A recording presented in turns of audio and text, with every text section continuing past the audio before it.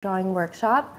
If you have any questions, you can feel free to just leave them in the chat and we'll be asking them as the workshop goes on. And thanks again for joining us.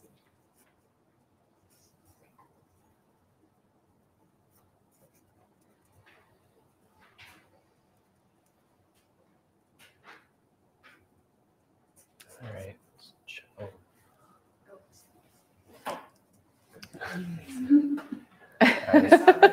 Oh yeah, that. Find the pose.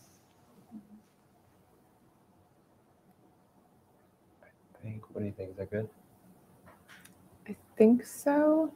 Could I have you, the bit of hair that's behind, could you just kind of like a little bit of a tug forward so that it kind of like drapes behind your ear a little? It's good to me. Yeah, that's lovely. Thank you.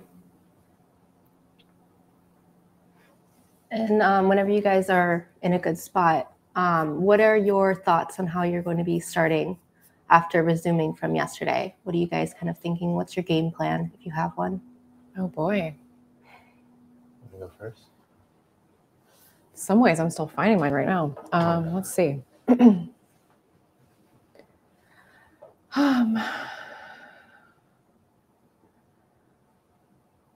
So I think on the next day, I'm trying to come in with a fresh eye, fresh mind for checking in on the structure, making sure that there's not anything that's super out of whack, contradicting other kinds of axes. Also assessing, generally, I think both of us were concerned with getting the drawing to all come up at the same time. Right now, I very clearly have more information in the mouth, and the picture right eye and the nose and the picture left eye are, lagging behind. So I think I need to get those up to speed. And then at that point, I would probably either add, I think, more interior information and specificity inside of each of the features at that point, and then my value range and start modeling. That's kind of what I'll be trying to do this morning. And then how about you, Ty? Yeah, I'm trying to just come in and I guess search through the drawing as if it's the first time I'm seeing it. I left off yesterday with some structural issues in the eyes and the mouth in particular that I want to solve today. Because this is a 6-hour pose, it's going to be abbreviated, so I'm not going to fully model the whole thing. By the end of the day, I'd like to punch in some highlights with gouache and then I guess resolve some resolution in the features and maybe turn a little bit out of some of these terminators.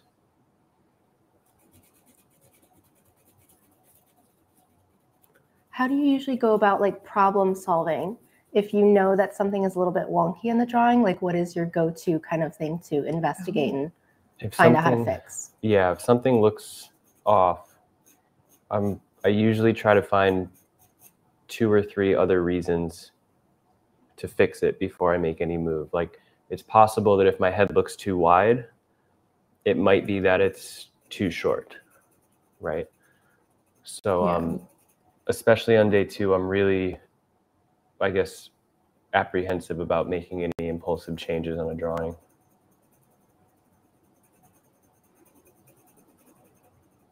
Yeah, I can't tell you how often we'll be problem solving either like independently or together, and we'll just be like, God, like this just seems so long, or this seems so squished. And then it ends up being that maybe it's not the length that was the issue, but it was a width issue. There's other elements that are making another component in the drawing feel a certain way. So yeah, if there's anything that needs to be changed, we really want to back up why.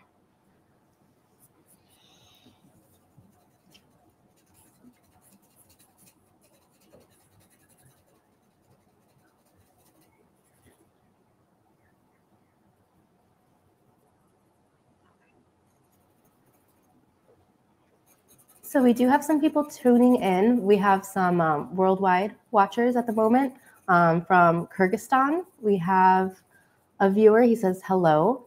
So we got a lot of Viewers from worldwide.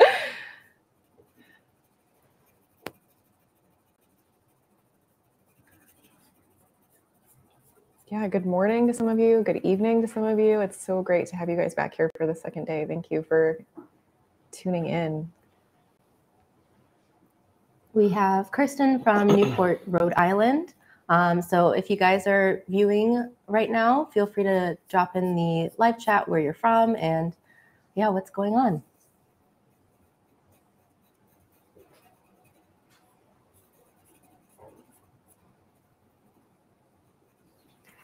We have a question and they say, are you still thinking in terms of plumb lines and angles at this point? Or at this point, should you be mostly locked in on your proportions? Proportions are mostly locked in, but it's always a, I guess, a process of refining towards that pinpoint specificity.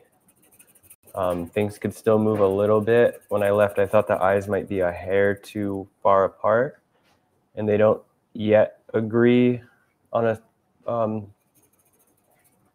like a parallel yet. So I want to fix that before I decide that anything is locked in. I'm just trying to look at the skull as a whole right now and see if there's anything major that I have to change.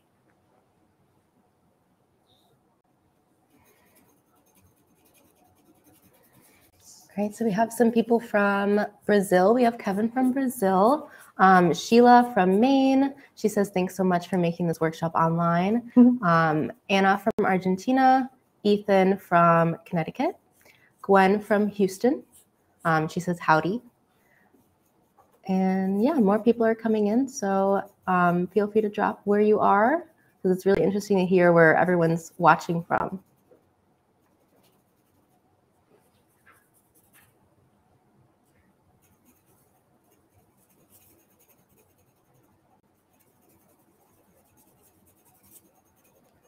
We have a question from Paul. When you both got to GCA, did you find that you had to unlearn stuff, like ditching previous habits? If so, can you describe a few? Oh, that's a good one. I'm still ditching habits. I mean, the big one that everyone comes in at GCA is learning how to think sculpturally rather than optically. And it's like training a muscle you didn't know you have. And that just takes a really long time to recognize how and when you're doing it.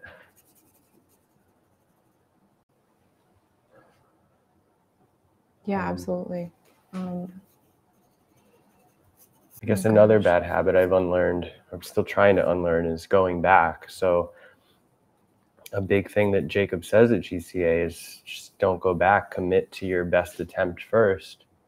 So if I'm modeling the forehead all day, I want to be as careful as I can that every note I put down is as correct as it can be, because if I go back and try to redo it while it's wet, thinking I can do it better, usually it gets worse. And you kind of lose that freshness of the paint. Yeah, the vitality of the first decisions. Yeah, you can lose that really quickly. And when you say that you're modeling the forehead, for example, could you just describe how you would explain modeling? Because we did have a few questions of people just wanting to know what that would be. Sure. The way that we draw, which should be pretty clear by now, is that we separate the block-in phase, where you're searching and placing all the lines in light and shadow. That's separate from the modeling stage, which is when you're actually like laying down value to describe form and volume. And I don't know, I find it helpful to separate the two so that you can bring your entire energy and focus to each independently. So modeling is just really shading. And when we say modeling specifically, shading to us means describing volume by using value.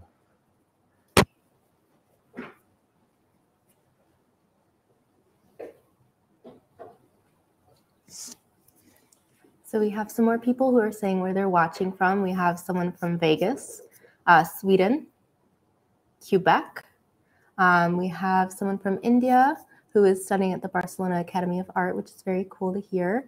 We have a Florence, Italy viewer, and Guatemala. So quite the bunch.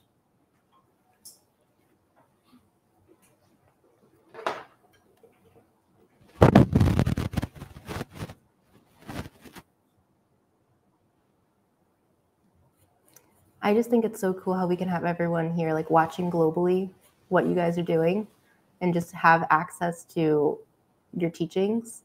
It's so nice to have that accessibility. Yeah, seriously, it's amazing to be able to connect with people in this way. Gosh, I'm so grateful for the people that we've met. And hearing everyone signing in, you know, some people that are here, it's our friends that we've had, you know, from college before even starting this journey in New York. And then some people are friends that we've made online, either through Instagram or from meeting at doing workshops or, you know, online teaching, and to be able to just connect with each other over this shared passion has been such an amazing ride.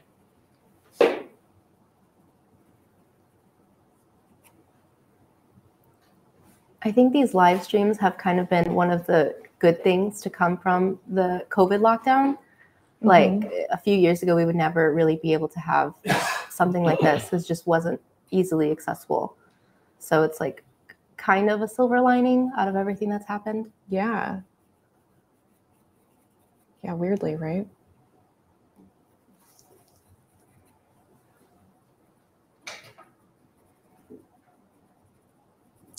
Man, habits. That was a great question. I feel like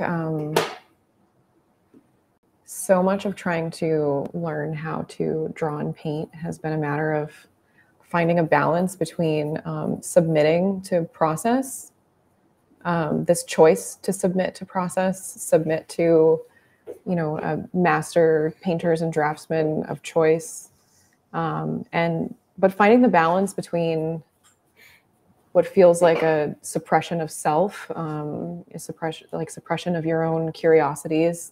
I think that's a struggle a lot of people have, is to what extent am I sort of, what's the difference between a really fruitful submission and a suppression? And I think that's been a really interesting thing to try to navigate. I know a lot of people are sort of frustrated by that. But I feel like in starting this, there's been this huge amount of relief in exploring some of these concepts and sort of learning what it is to let go of my own ego as I'm trying to navigate the skill set and understanding nature and putting that forward. There's almost been more freedom in being able to allow myself to come out along the way in ways that I maybe didn't anticipate. I guess that loss of the idea of losing creativity or losing your own voice along the way really seemed to not even be an issue. I think like our own voices, our own perspectives, our own sense of self, and the way that we navigate and process the world, as well as our own like emotional journey and trying to make art, is always inherently there. Like for better and for worse, you can't get rid of that. That's just gonna. It's like the way that you speak is an influence of all of your experiences and all of the, you know, cadences and slang. Like it all comes out, you know.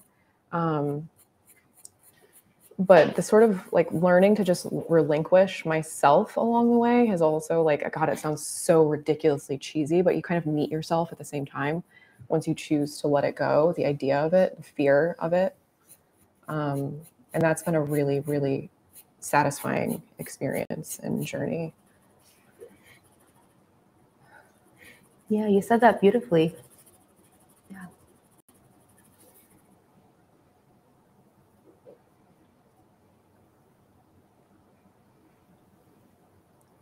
So we have a question about the materials, that you guys are using. They're wondering if you're still using the Blackwing, and Tyler, if you're still using the 2H for the stage of the drawing. Yeah, I did switch to the 2H. I grabbed the 2H because I want to get a little bit more specific now, and the harder graphite allows for that.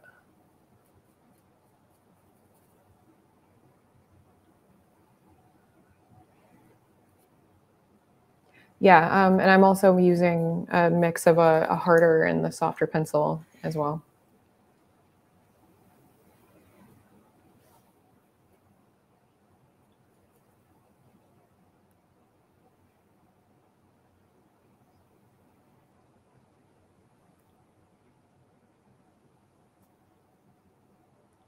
Do you guys have any experience with like mechanical pencils? Is there a reason why you prefer to use the wooden ones? I used to use mechanical pencils a lot, or like those lead holders.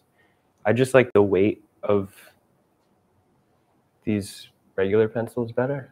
Mm.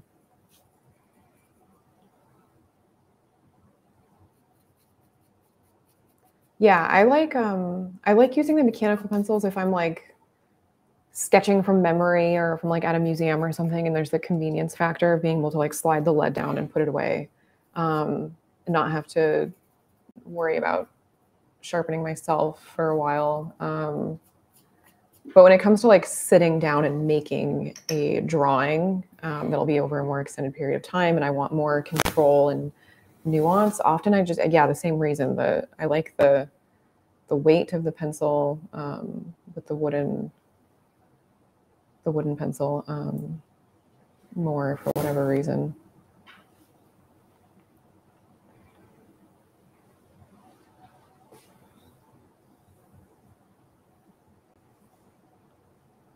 So we have some more people that are saying where they're from. We have Israel, Toronto, Canada, and Madrid, Spain.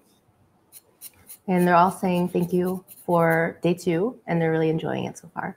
Mm-hmm.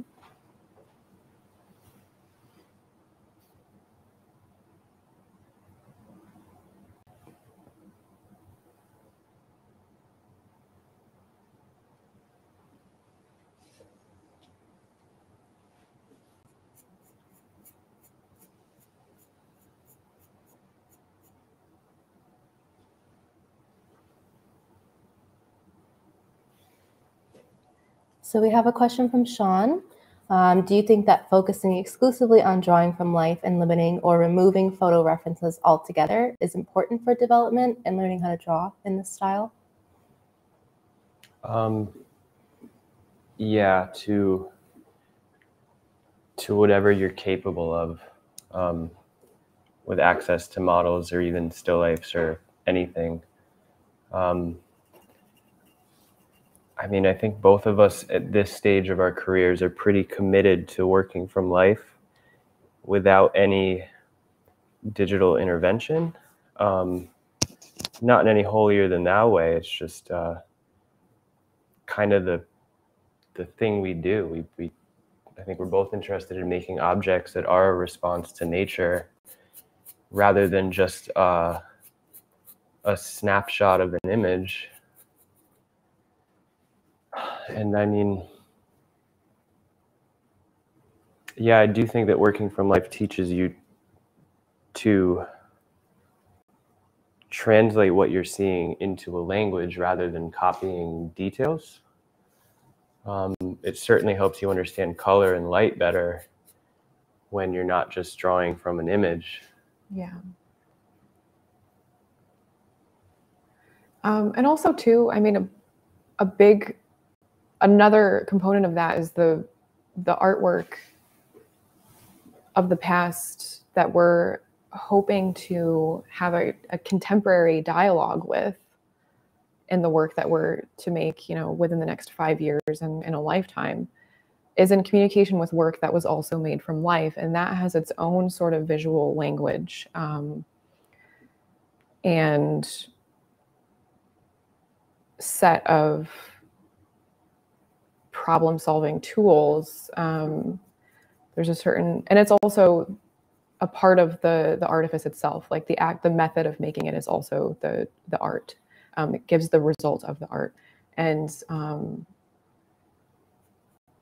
I think there's a significant difference in that. All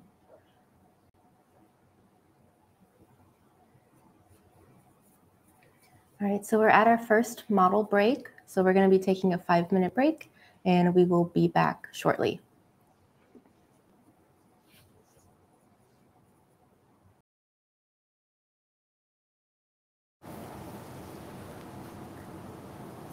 All right, we are back. So this is our second session on day 2 for the portrait drawing workshop. As always, if you guys have any questions, just feel free to leave them in the chat and we'll be answering them as the workshop goes on.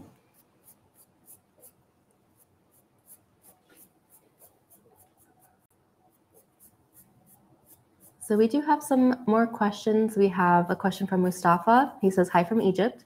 In some of your drawings, you make the reflected light lighter than your halftone. How do you control that and not disturb the form? If I ever do that, that might be like an issue in the photograph. I'm pretty deliberate about minimizing reflected light as much as I can, because it's this light and shadow that I'm concerned with. Reflected light is just incidental.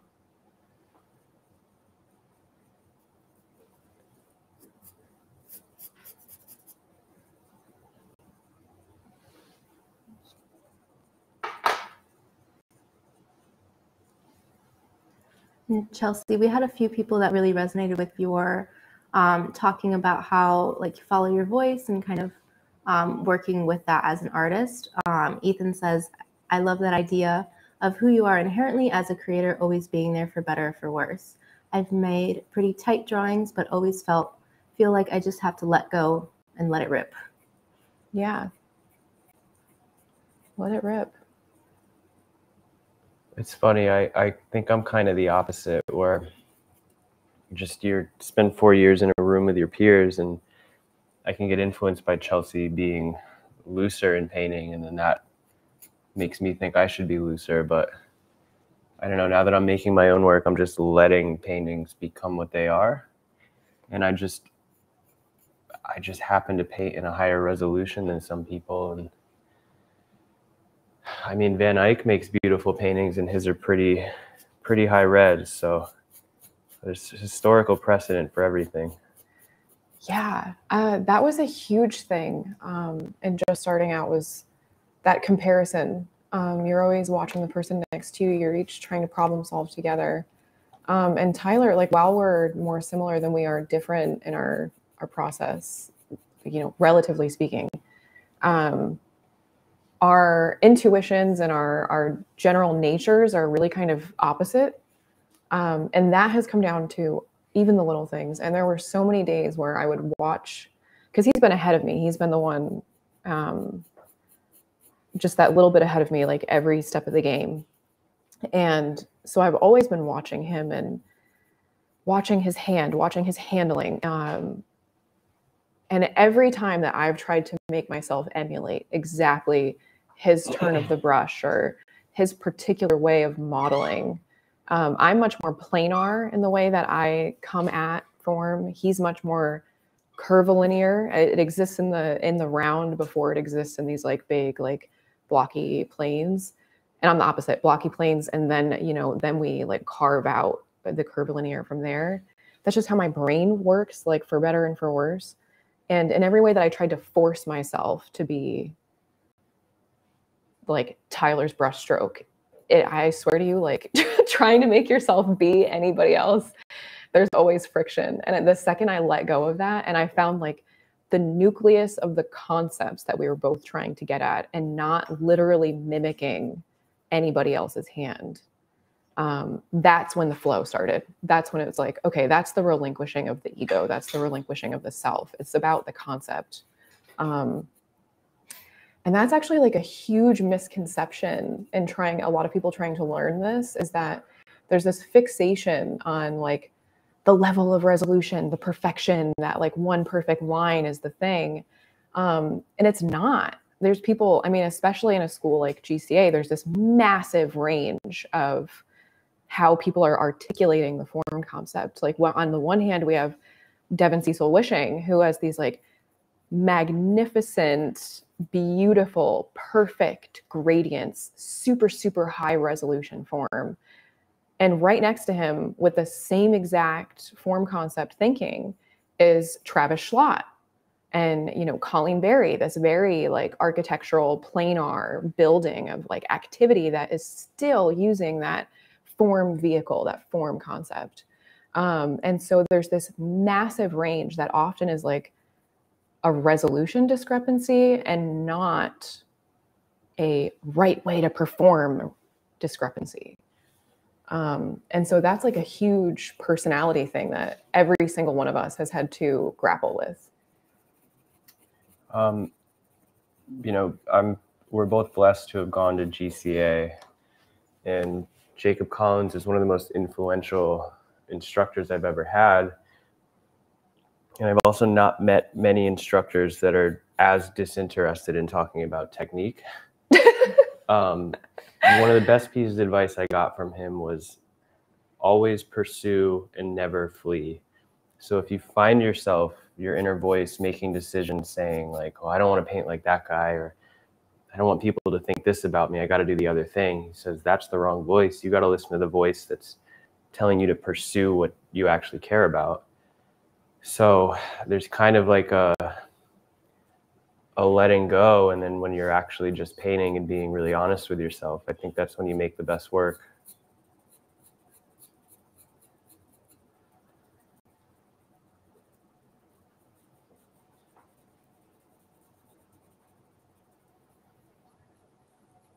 Yeah, totally.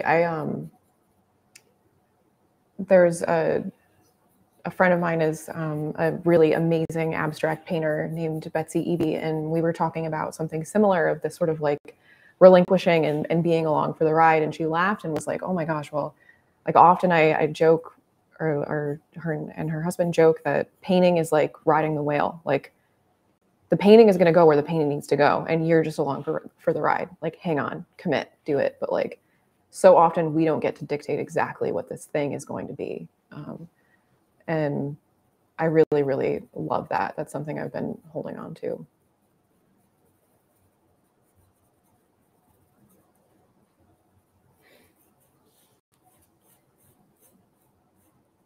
So it was mentioned earlier where someone said where you are in your career right now.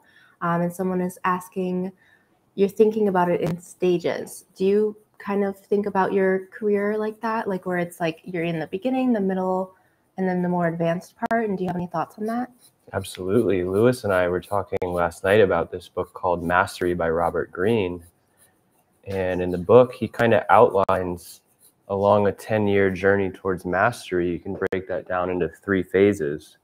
Our training at GCA was the first phase, the apprenticeship phase, where you're just learning your prerequisite skills. And I really feel like I'm in the second phase now, the creative active phase, where you are experimenting and applying those skills, seeing what works and what doesn't, what truly interests you and what doesn't. And I mean, on a more realistic note, my only plan right now, I mean, it's so complicated turning this into a career. So since we're financially afloat from doing this, my only concern is like, let's make 10 paintings that excite me and just see what happens. I mean, that's really it. At the end of the day, all you're trying to do is afford to be able to paint as often as you can. Yeah.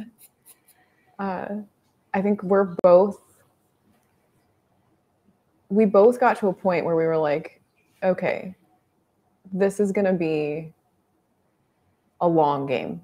This is not for both of us, we were never interested in this being a like fame overnight journey. Like that's just not what interests us. And we knew that if we wanted to reach a certain ability or competency, like it was all going to just take a long time. And that was something that we acknowledged from the beginning, that we would just kind of be along for a ride that was going to take a little bit longer.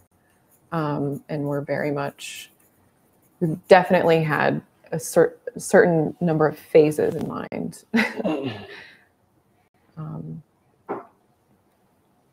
This is something that we kind of talk about a lot at East Oaks, is like the kind of goal setting, like finding goals for yourself. Like some people are definitely more analytical, like they like to plan everything out like to the day. And some people are a little bit more go with the flow. Is that how you guys kind of approach your career in any way? I'm pretty analytical, yeah. Okay. And we're learning this year that as much as we can plan, there's always going to be something that sort of takes you away from that plan. Yeah. And, you know, back on track to another one, which often ends up being better than the one you initially planned out. But it's a really interesting dance between control and relinquishing control. I will say that by design, I do not have a plan for my work right now. To be candid, we've set our lives up so that teaching kind of covers our entire cost of living and then some, so that we can spend all of our time painting without the pressure of surviving off of sales. And when you free yourself from that pressure, you're able to, I guess, take risks or paint things that might not sell. And it's been a really interesting exploration for me into what it truly means to paint honestly.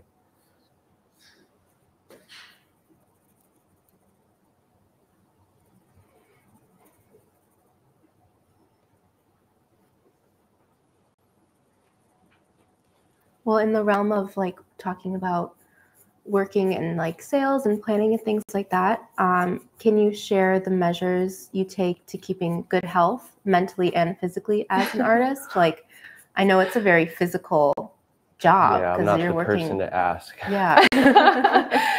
Yeah, that's been really difficult because actually before we moved and started doing this full time, we were like fairly active people.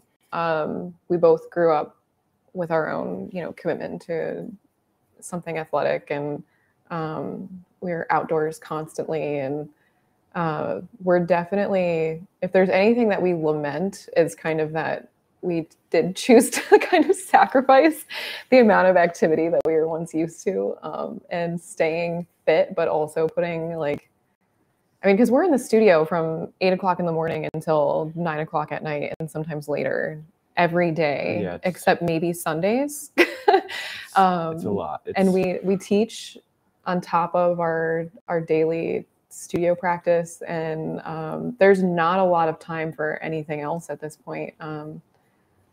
And we have no regrets with that, but it's certainly been a compromise. And, you know, after 5+ years, there's certain things we're like, oh, wow, you know, this really was a compromise, wasn't it? We're a little more achy than we once were. We're not spring chickens. We do prioritize 8 hours of sleep. Yeah. Like no matter what. Yeah, that's something we're not willing to compromise on is good sleep. Yeah, that's been no joke.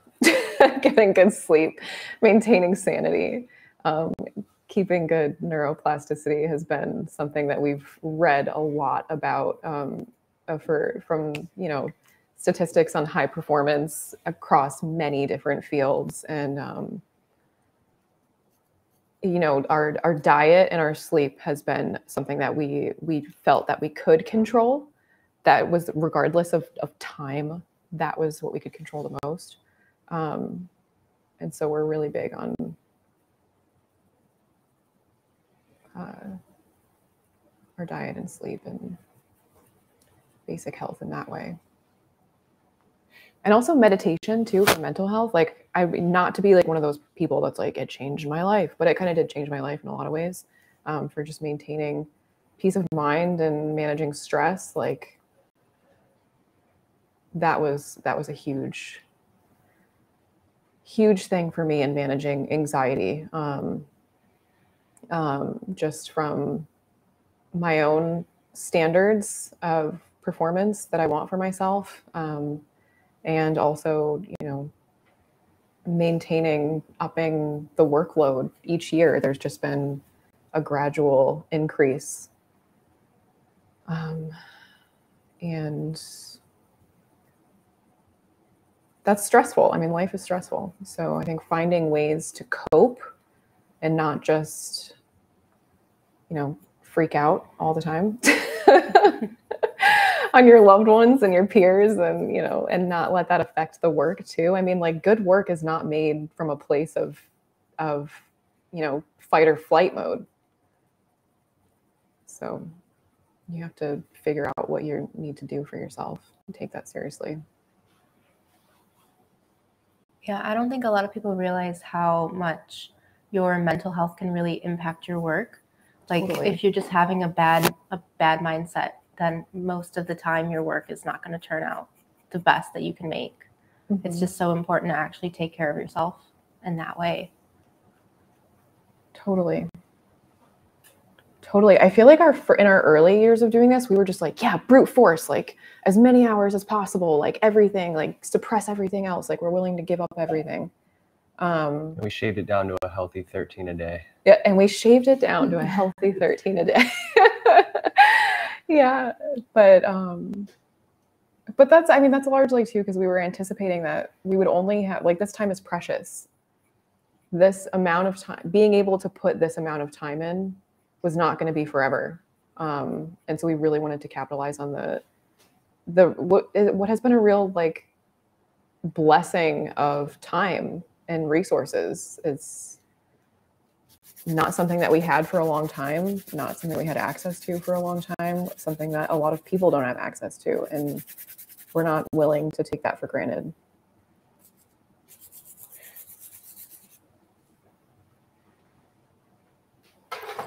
And you also mentioned that you're teaching, like, on top of your normal regular painting and drawing. Do you find that that affects your work also? Like, does teaching, it kind of hones your skill? I think we talked about this yesterday. Do you find that it affects it in any other way? I teach first year drawing at GCA on Fridays all day. And I was teaching cast drawing the first half of the year. And when you show up at 8:30 and you're expected to sit down and have answers to such incredible drawings, it kind of feels like doing like 16 really hard chess puzzles all day. Mm-hmm. And then you find out that you're saying the same 4 things, and then you walk away at the end of the day saying, well, wait, I need to do those 4 things too. So I do think that I learned more about form and the way that we're talking about it from teaching cast drawing than I did through the 8 cast drawings that I had done. So it's really tremendous help. It really reorganizes what you think and know to be important in drawing.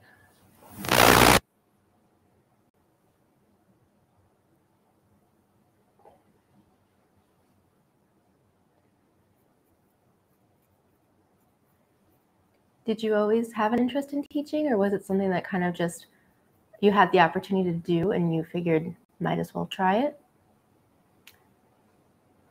I think it certainly started out as like a way to stay afloat through doing this, because sales are inconsistent.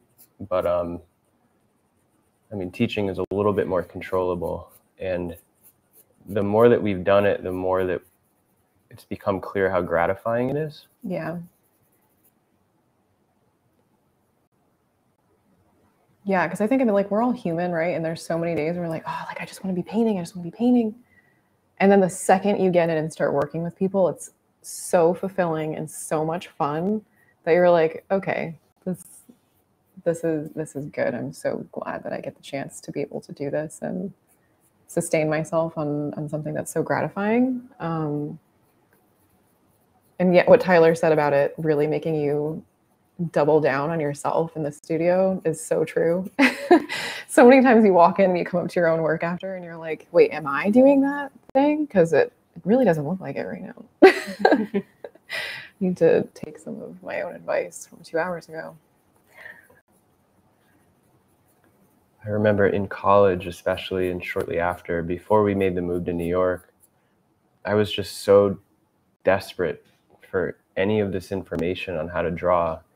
And there really were no resources. Even though we only lived 2 hours from New York City, it just seemed so far away. And I just really have a vested interest in helping people not feel that way. Yeah.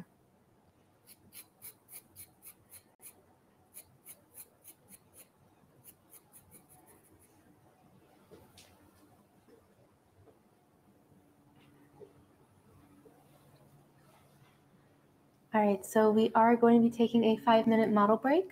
So we will be back in about 5 minutes. And as always, just feel free to put some questions in the comments and we'll answer them in the next session.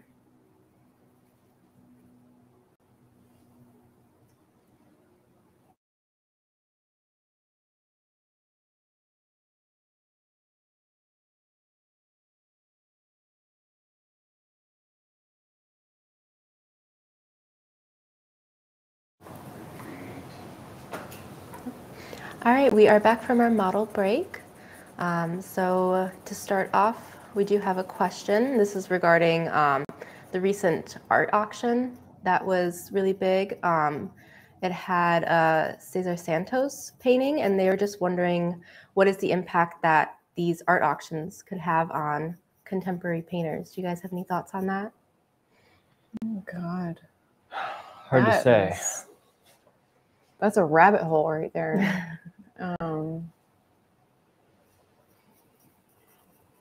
Yeah, that's hard to say. It's hard to put well. I don't know that I've ventured an opinion on that yet. Gosh.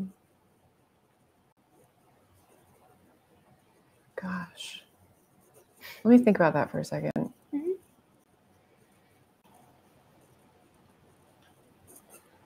It's so tricky to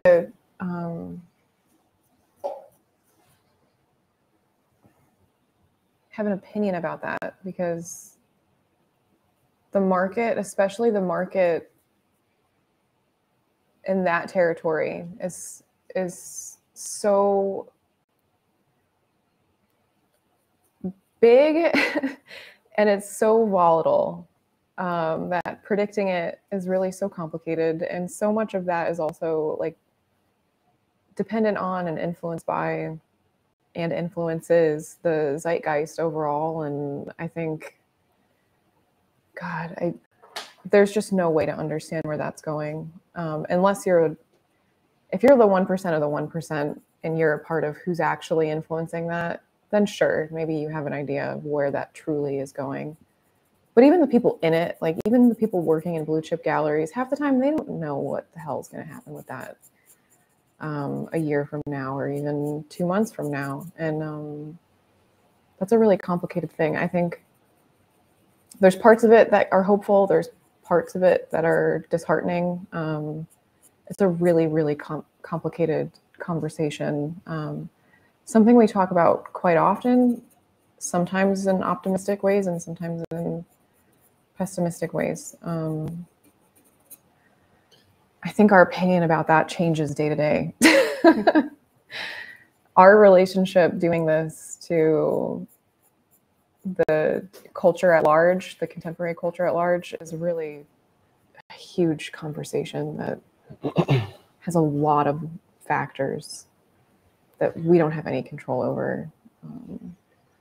I have a pretty solemn resolve that we are not going to change the art market. It's too large. There's too much invested in it as a machine. In our circle in New York, especially at GCA, we talk a lot about just creating an art market, like a little bubble. Doesn't have to be a big one, but just enough to develop some kind of connoisseurship around what we do. I mean, it's a lot of energy that you might waste trying to get your work in front of people that just don't care about it. Yeah.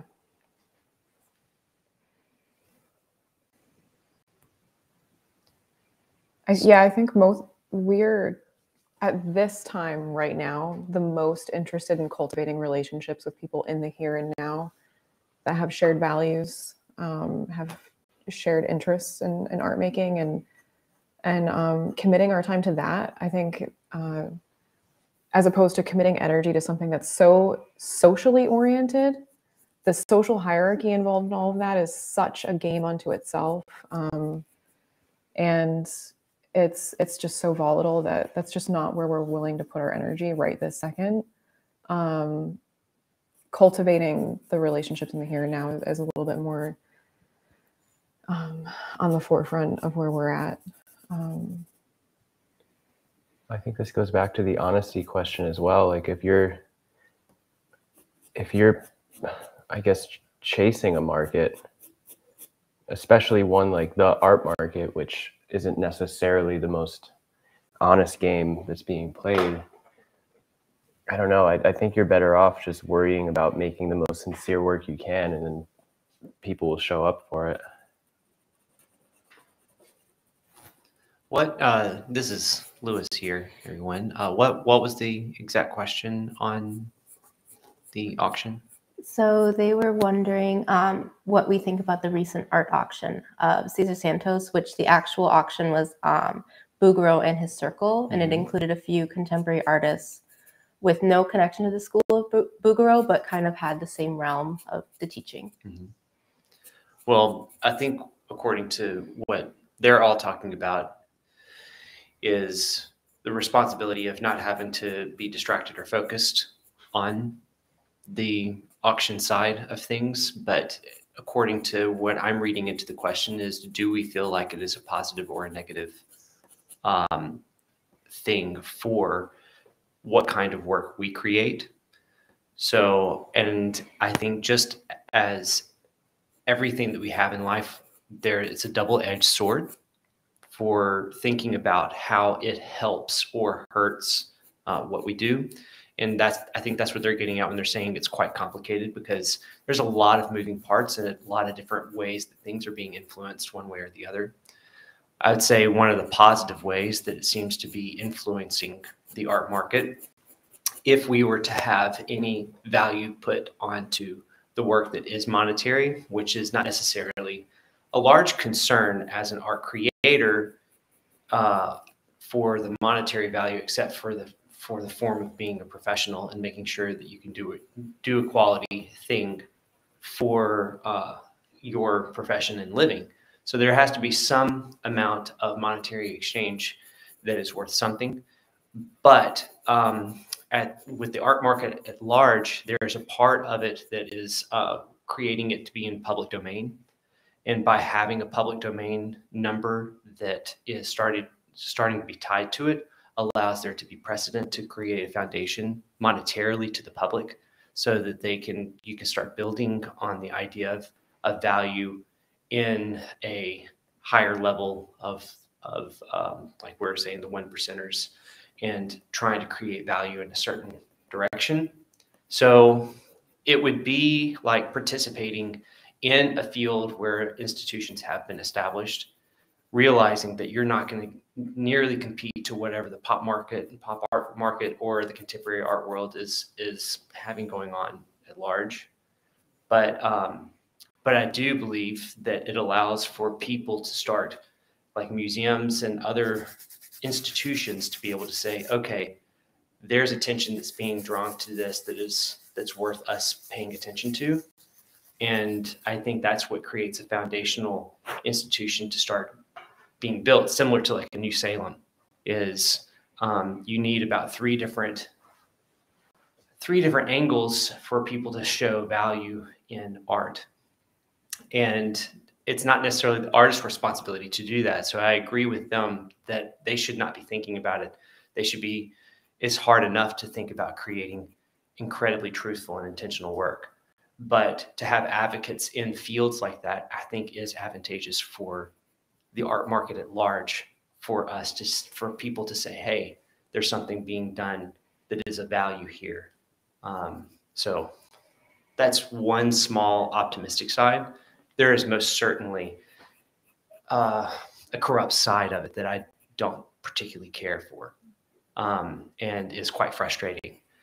But it hopefully, if done correctly by advocates that care, or also the advocates that understand how to do it in an ethical way, that will hopefully establish a much stronger foundation to build upon. Thank you, Lewis. I don't think I've ever heard somebody say that, articulate that so clearly from multiple vantage points. That was really perfect. Thank you. You're welcome.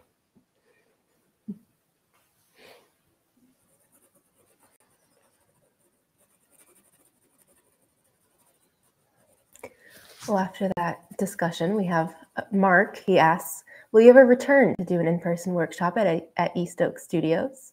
We were just talking about that this morning. Yeah. Hell yeah. Yeah, this has been a nothing but a wonderful experience, and we're really, really grateful for our relationships here at East Oaks.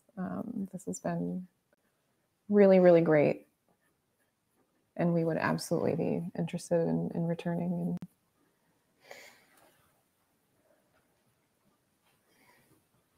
And we would love for them to come back. So they're so busy, though, we'll have to work on like 2029. Oh, gosh. These two are in high demand these days. Lewis has been trying to convince us to move down here, and he thinks we don't notice. Might be a whole lot of gaslighting, just being like, what are you talking about? This is great. This is amazing. You don't see it? Oh my God, but he's doing a great job, because it's certainly in the running for where we'll head next. I mean, it worked on me. I'm from Chicago, so he's doing it.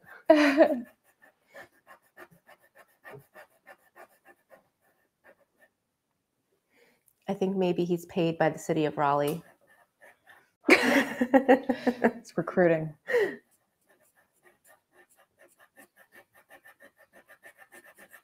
I'm the head of the Raleigh Arts Council. I just haven't told anyone yet.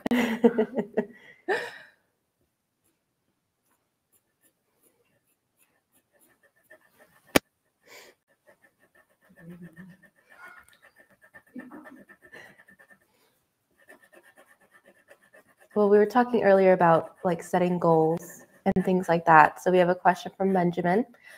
He says, I just completed my first year as a full-time artist, hit all my financial goals, but I'm having trouble setting goals for this year.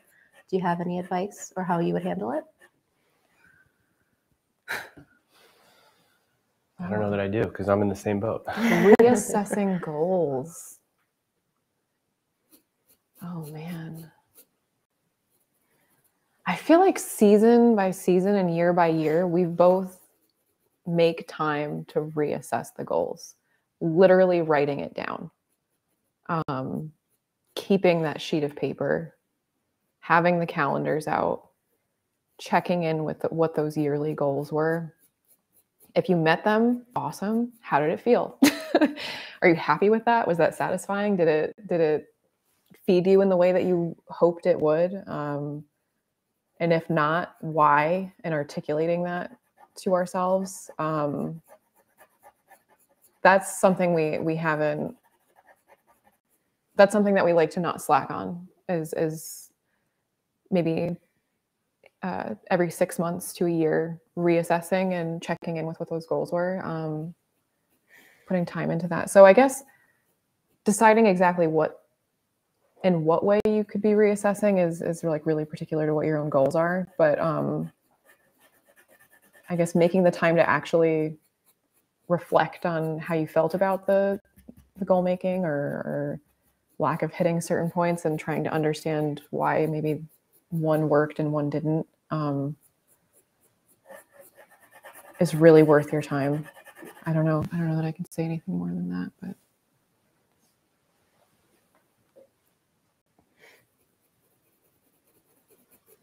Something that I found really useful for setting goals, because I'm like very much an analytical planner, but I love using Notion, which is it's a website, and it's basically like a journal, and you can add like a bunch of to-do lists and calendars and charts and like anything you can or want to do. And something that I found really useful is to split goals up into quarters. So like for the year of 2023, you'll split it up into 3 quarters. And then for each quarter, you'll have your goals, and then not only goals, but your tasks as to how you're going to complete those goals. So as you kind of organize throughout the quarter, you can cross off things that you have done and have gotten complete. And if for some reason you weren't able to complete that goal or that task, then you just move it over to the next quarter in 2023. And I found that really useful, because there are certain times where I'm like, I can't paint, I can't draw, but I can plan. And that's something that I found really useful. So it's called Notion. It's free. This is not sponsored. It's just like, I really like it.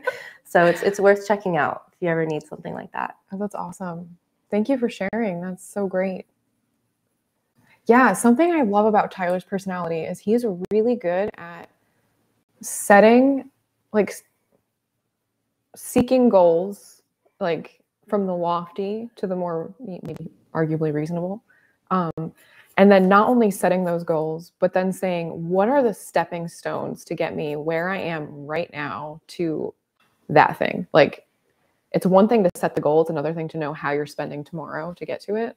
And he is really good at understanding, like, okay, this is next week's goal, then next month, 2 months, 3 months, and being like really, really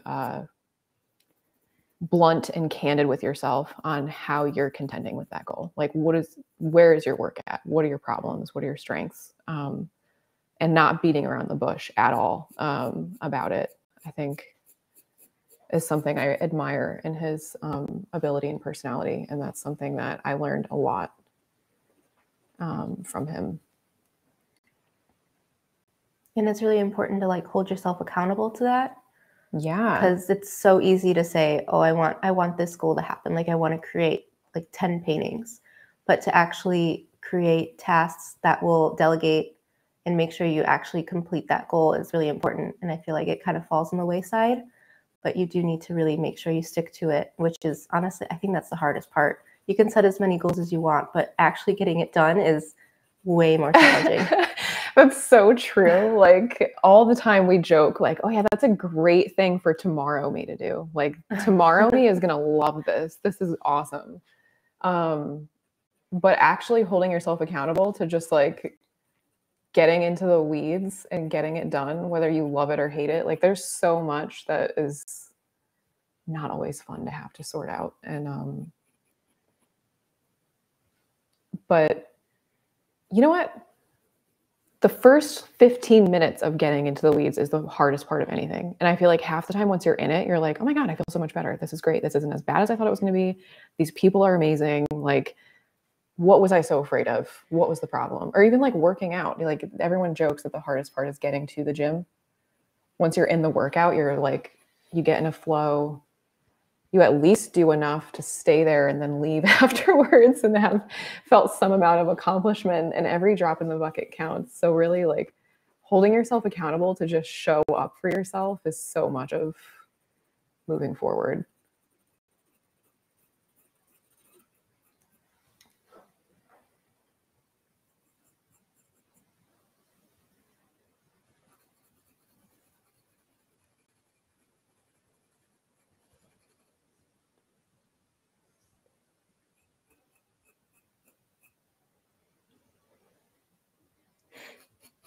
We have a bit more of a technical question, but if you guys could talk about drawing a portrait with the intention to then create it into a painting, how far do you take it before you were to say make it into a painting? Or maybe if you want to go over like if you have like a process as to like transferring or things like that.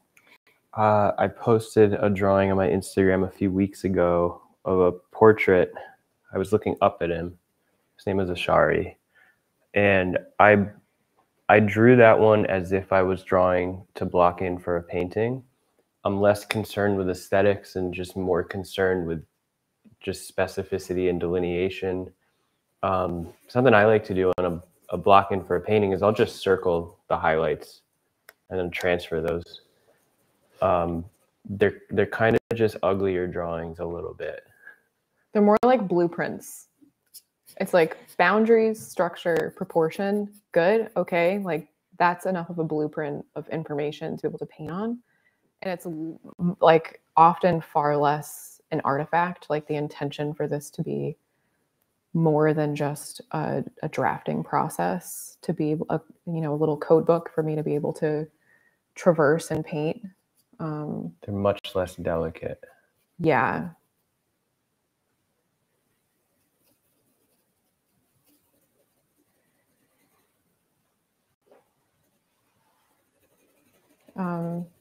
And then we've transferred for paintings in a couple of different ways. Like and most often we'll do like an oil transfer. Oh God, that's like a whole conversation in itself though.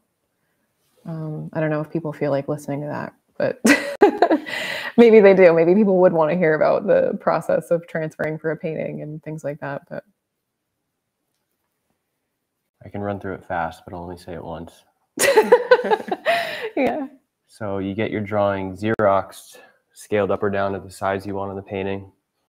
On the back of the Xerox, you just use like a stiff brush to rub oil paint in. We usually use like raw umber or Van Dyke brown. Mm-hmm. You will fight the material a little bit because you can't really predict how the oil is going to behave. So sometimes we have to add a little bit of linseed oil. And you're really rubbing it into the paper so that I guess it's just a film on the back. Tape it to the canvas, make sure it's plumb, make sure it's where you want it, and then you just use a ballpoint pen, trace over the lines. When I do it, I'm extremely deliberate that every single line that I'm tracing over, I'm referring to my drawing so that the intention stays as true as it first did. And then that's that.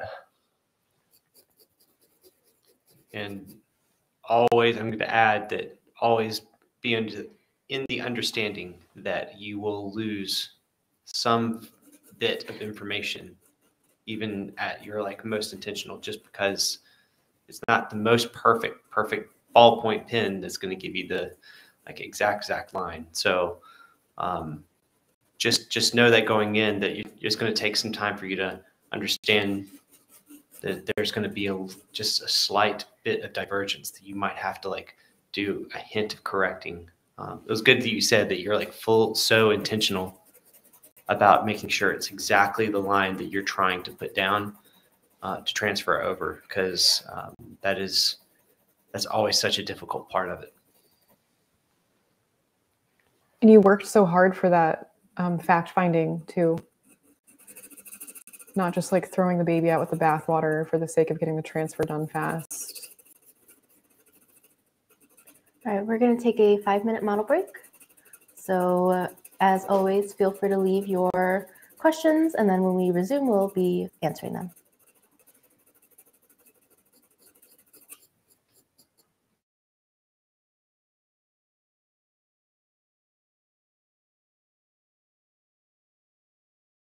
So we haven't really been talking about how the drawings are going. So if anyone wants to kind of share their thoughts on what they're working on right now.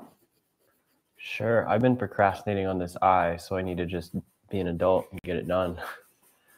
Same. And as I say that, I'm not working on the eye. I am still fussing with pushing the jawline back. But I too will be soon holding myself accountable for messing with the eye. Maybe. That'll be for my self 20 minutes from now. She's gonna love that. Is that usually something that is like a struggle point for you, like the eyes?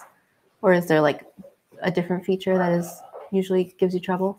Mouths are pretty hard. I mentioned to you guys on the break, I'm just really trying to not symbolize the eye, that funny word again. And yeah, if I can start a drawing or any part of a drawing by breaking it down into just flat light and shadow, such as the nose right here. I didn't even put in the bridge of the nose. You kind of arrive at naturalism through that abstraction. And for me, that abstraction is light and shadow.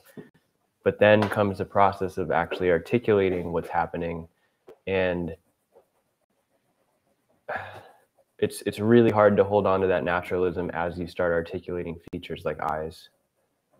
So I'm just trying to be really patient with how I break this down. Also, I think both of us get a little anxious about articulating the eyes, just because the eyes are such a huge psychological component in the drawing and portraiture. And there's, I don't know, it can be stressful. It's something that when it feels off, it feels really off. And so it's always funny trying to get yourself to just jump in the water and yeah, you're with eyes, especially at a drawing this size, like the size of my hand, you're accountable for like lines width measurements, and those can make or break like the naturalism of a drawing. So you just have to be really deliberate. Yeah. I feel like often what I'm thinking about, like when finding likeness, is how they talk about in movies, like suspending disbelief. Like we're building an illusion and some version of her. And so often, like finding the likeness, finding the particularity of all the moments Tyler was just referencing, just how minute of an adjustment can affect the entire thing and like make or break it. So often I'm like, oh my gosh, what's, you know, if my drawing isn't quite feeling like her, like what's the truth and what's the lie? And like, what's the thing that's like maybe suspending disbelief here? And how do I push that further? And I don't know. It's hard. Hi, everybody. This is Evie. I wanted to ask kind of a follow-up question based on that, Chelsea. Yesterday you mentioned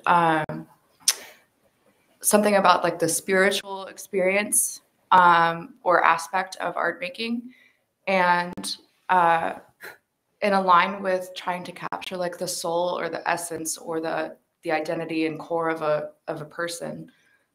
Could you maybe talk a little bit about what that experience is like for you and how your thought process is spiritually, emotionally, physically, like when working on trying to capture that? I would say a part of that for me, honestly, is when I was a little bit earlier on, like a lot of my habits and getting started, I was just so aware of like the timer's running. The person next to me is getting going. Like they move so much faster than I do. They're already covering so much ground. And like, I got to get going. Like I can't keep, you know, no hesitation, go, go, go. And for a while, if I just forced myself to dive in without taking a minute, to really read the room, read the person, like observe the person, I was really unhappy with my work. And when I started, I remember I got to a point like maybe 2 years ago now, where we would get started each day and the timer would be running, everyone would be going. And I would just let myself, I would look at my watch and I would say, okay, you have 3 minutes. Let's just put like a time frame on it. 3 minutes to just sit and patiently observe, see this person. Don't just jump in and say like, all right, time to measure right off the bat. Let's go. Let's like, you know, how do I actually just see who they are? Observe those qualities that we talked about yesterday. Like what sort of repeating motifs do I see? Like what's their energy? Do they seem tense? Do they seem, you know, is there like a bravado to the way that they're like stretching their shoulders open? How do they seem to be wanting to carry themselves? Like there's so much that you can read in a person if you just take the time to see them. Like for instance, we have 2 male models that we're working with at school right now that have so much bravado. They have so much self-respect, and they have such a way of wanting to project themselves, which in some ways is a bit performative, but it's also deeply authentic to their personalities. And so much of that is the difference between a model who comes up and is maybe more serene and quiet, and there's maybe like a little like this feeling of withdrawing into themselves and like a slackness to their shoulders and a a sleepiness to their expression, and there's something that you can glean in your drafting that's going to represent that.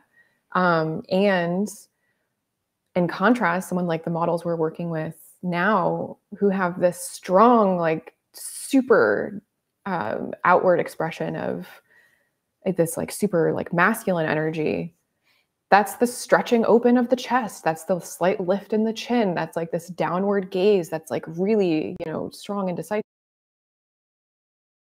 Draft, it's like not just necessarily a measurement that's going to get you that feeling.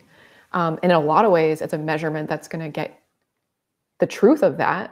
You need both, but I think there's a lot that can go unseen that can create a weakness in work. I think so. Creating space, like setting the stage to perform, and having the patience to set that up, and not just run into the room and just like mad dash start slapping things down, I think is really, really important. And that can come down to a feeling that might feel a little bit more spiritual. It might just feel like, or you could feel like a surgeon in that way. You could be like, I want everything to have a place. I want everything to be ready. That readying, like whether it feels spiritual or otherwise, like I think that readying is really important.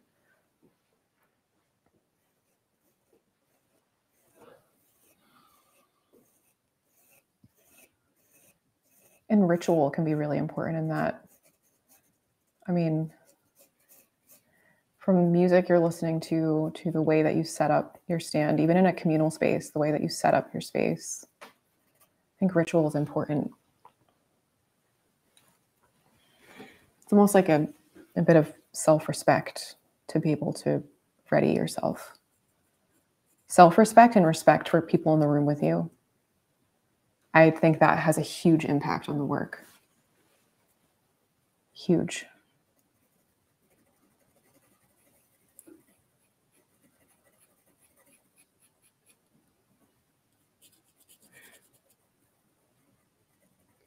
Well, that's a really good segue to one question that we have. It's a bit of a heavy question, they said, but do you reckon all works of art need to possess a physiological core? Or how do you prioritize building a poetic presence in all work, even as in studies?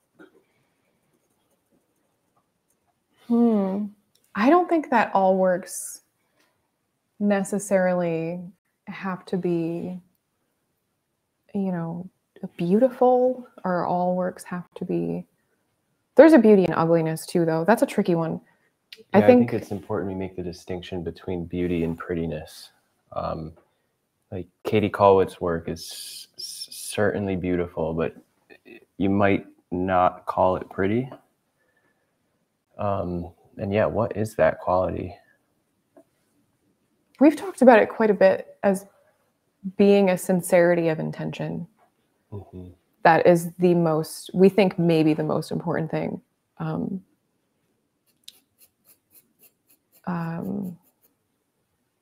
And that can look a lot of different ways, but you can certainly tell when it's not there. But that's a really tough and abstract question. Can you ask the question again? Mm-hmm. So I think what they were generally trying to ask is, do you think that every work of art needs to have a deeper meaning? Like, does it need to have a philosophy behind it, or can it just be art for the sake of art? I believe in art for art's sake. I mean, I don't think you can point to any one of my paintings that has a particularly deep meaning. However, what's non-negotiable for me is that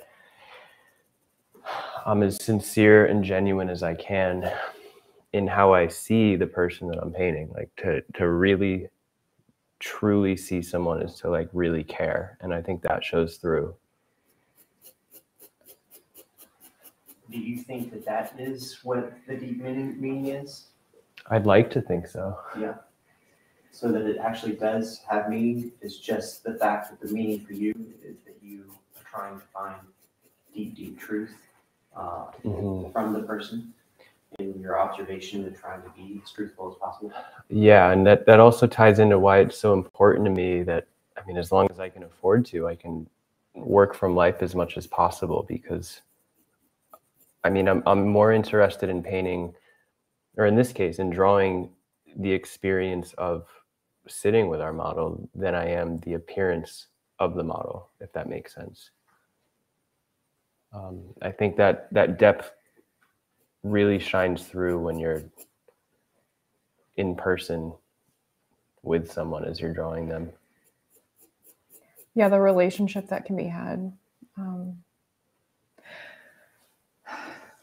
Also, I think we don't always know what the intention is. I think a lot of times it starts from a felt place, and there's sort of an impetus, a desire to go somewhere in the abstract visual experience of the thing. And then later, often you can articulate the purpose. I think it's our job to follow the inclination, follow the desire, commit, follow through. And then as the works start to accumulate, the more prolific you are, then you can start to connect the dots. And the more that you grow in your own like understanding of yourself and being able to self-actualize, like then you can really start maybe putting some pieces together. And I think that maybe that sort of holistic approach can lead to some really, really amazing works of art. Often faster maybe than feeling like you have to make a statement and your job is to be the statement maker. Like often the statement is inherent in the desire.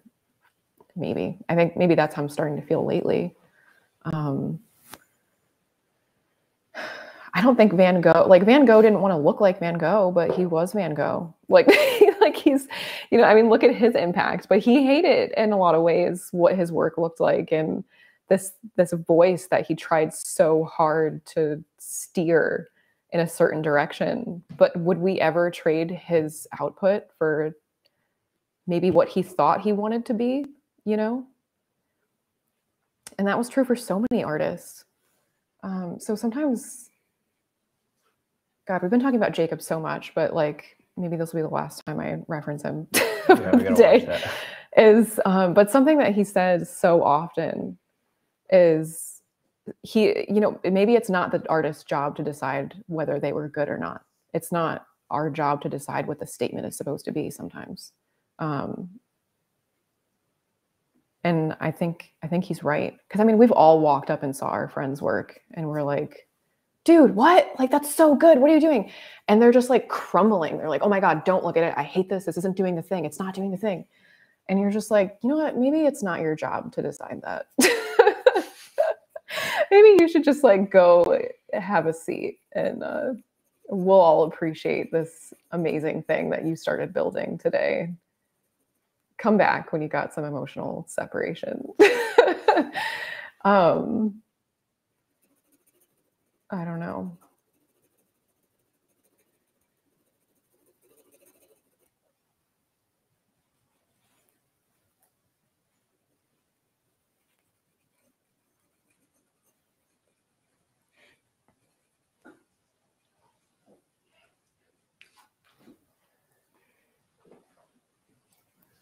So we have a question from Ellen, and I think this is a really good question that not a lot of artists are really talking about, but she's asking, would you address ways to eliminate feeling awkward working one-on-one with the model in your studio, or how are some ways that you find you can kind of make the model feel more comfortable, or just any advice on working with models one-on-one in your studio time? Are you comfortable right now? Sometimes it's just awkward. Like, I don't know. I've been talking to Chelsea about how grateful I am right now that the 3 or 4 projects I have going, I'm working with models that are really deeply invested in the outcome of the project, and it's just so invigorating to connect with people like that. And I mean, one project I'm working on, I think we're going on session like 14 right now. So you get pretty comfortable with your model after a while. Yeah, we spent a lot of time together. I think I'm like embracing in the beginning that it's awkward for everyone, and like not feeling like, you know, either one of you is like causing a problem, and just like acknowledging that it's just kind of like a weird thing that we're doing. Like, hey, come sit with me for 4 hours a day for a month. We're not really going to talk that much. Yeah, don't I'm just going to stare at you. It's not weird. There's nothing, you know, like strangely voyeuristic going on. I do think it helps though to the work is better when you I guess really appreciate who the person is. I mean, I've worked with some models that might have like the most striking portrait, but they're just not interested, and that always comes through in the work.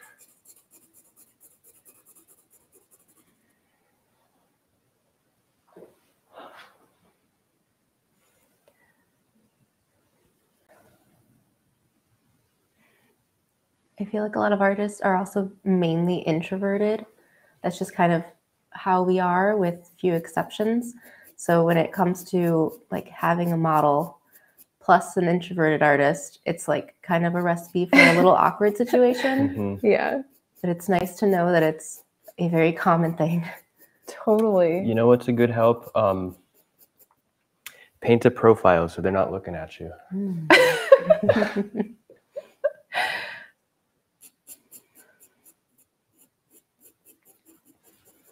Also, I think it's just a good idea to make sure you are painting profiles.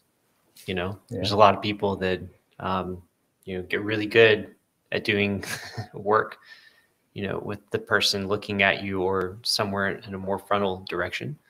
And then you find yourself handicapped. So it's good to even do that in general. Profiles are so deceptively difficult. You'd think that since you're only responsible for half of the features, it'd be easier, but you know, putting the filtrum in like 1 millimeter too far to the left could just destroy the portrait.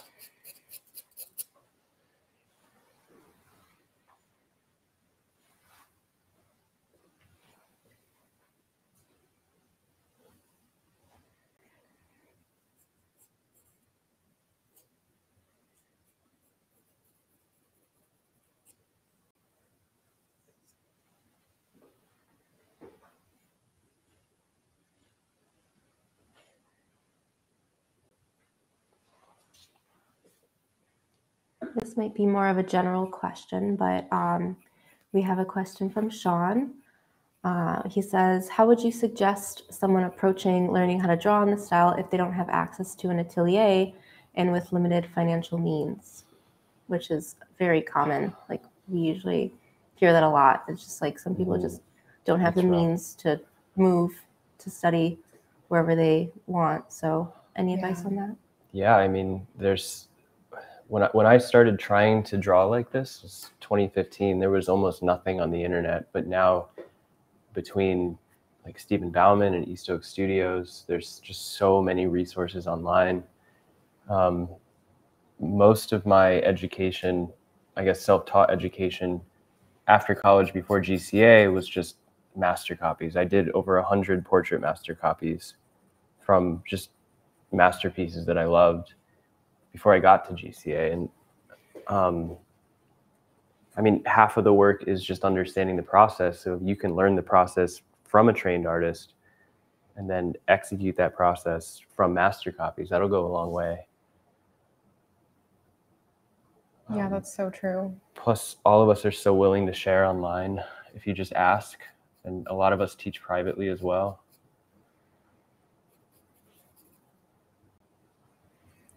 Yeah, I think, yeah, to echo what Tyler said, the amount of resources available for free online now are just absolutely astounding. And to be able to do a master copy, just find like a decently high enough resolution for you to be able to see what the application really looked like and not just be like so compressed that you can't make out brush strokes and things like that.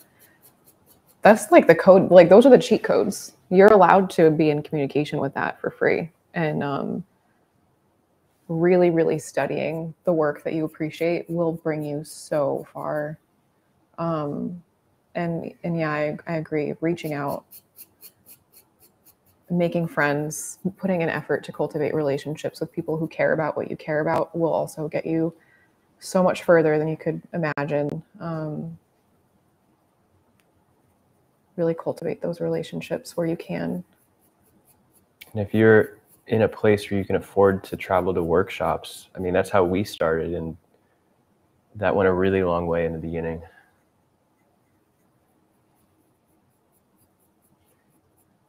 Yeah, and if you have any way at all of bartering too, like, you would be surprised like what you might have to offer to somebody who might be willing to sit and crit you. Come pose for me, I'll gladly teach you how to draw. Yeah, we have so many friends who are teaching their models. We have, you know, there's so many people who their profession is something that would be a desirable trade for some time. If you have a skill that you'd be able to sort of barter with, that's another option. Doesn't always have to be, you know, a cash trade for information. I don't know. It's funny the things you can sort of come up with to be able to get access to what you want. Sometimes it's a little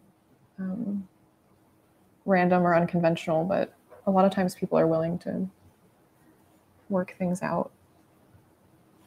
All right, we are going to take our model break. So we're going to do a 5-minute break, and then we will be back shortly. Also, before we do, I just wanted to make an extra comment there, which is most of my GCA experience was bartered. So including the tuition. So, you know, they might not have opportunities that just happen to be a very interesting, unique opportunity that I specialized in that allowed for us to make a barter trade that we could find a monetary value on. But to always try to seek an opportunity to find a need in order to do a barter setup. Because it is amazing how much you can actually do with someone if you know what their needs are. So I think that's just important to think creatively, be scrappy, you know, find, if, you know, what do they say? It's that scarcity is the mother of invention. Yes. And so if finances are scarce, or say you're in a remote location, there's a way to think creatively around it. But you have to just really think outside the box sometimes. And with that, we will go on to break, but I wanted to actually do a couple of announcements. Wait, I just need to get my notes. Madeline, you're good. Oh, break. Never mind, we'll do that on the next break. Everyone's getting into place and getting ready to start. So, Tyler, before the break, you had mentioned you're like teaching privately, like some artists offer that. Do you have experience with that, and how's that been? I do. I've been doing it on and off, quite off lately because I'm just so busy. But I mean, it's been great. I had one student in Puerto Rico named Emmanuel, and when we started working together, he had done a couple paintings, and that was during lockdown. And I'm just so proud of him because he just had his first solo show in Puerto Rico. And it's crazy watching people that might not have access like we do in New York City just come so far. So that's really fulfilling. Where was the solo show? Was it in Puerto Rico, or is it? That's awesome. In Puerto Rico.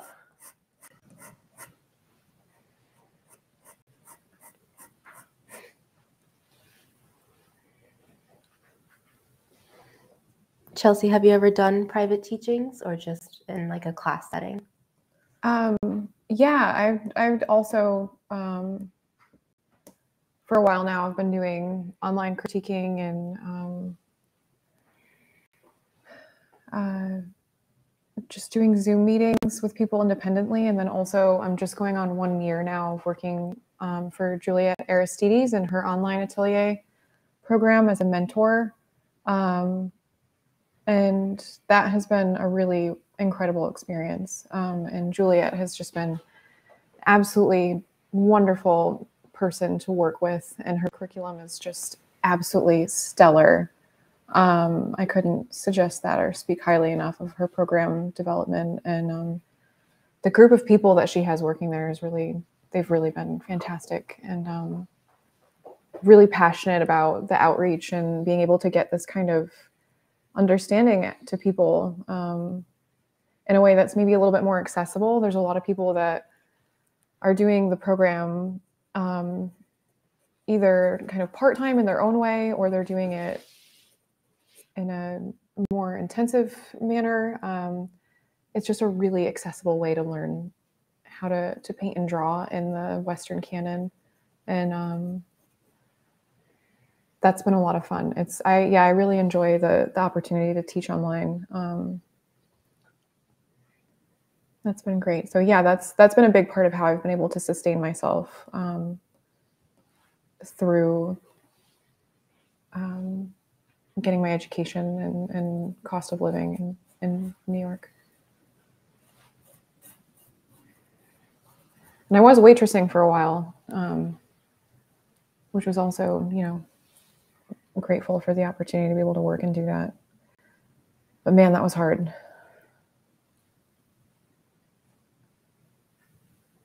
I think I did that. Both of us had to really, work like multiple jobs to be able to afford moving and saving up to do this, and then work through the program. And there's, quite a lot of us that have had to work while studying.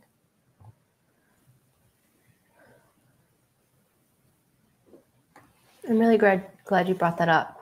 Like, I feel like a lot of people wouldn't, I don't know. There's some like negative connotations to like getting a part-time job or something while working as an artist. Like some people might think that then you're not really an artist or something ridiculous like that. But I mean, you got to do what you got to do, and you're working towards a goal. And I'm glad that you brought that up.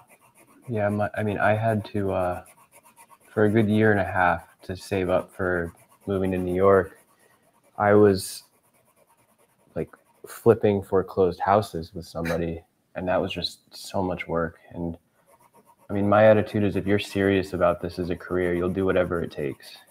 Yeah. There's no shame.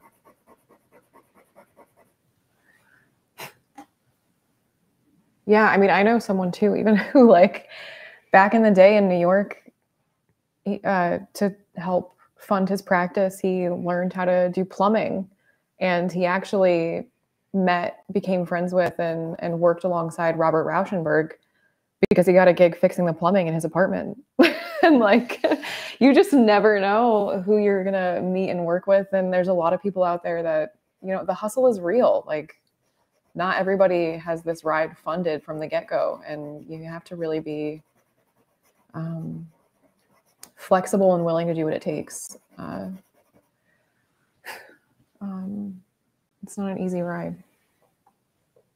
And it's a lot of spending money to make money, a lot of delayed gratification.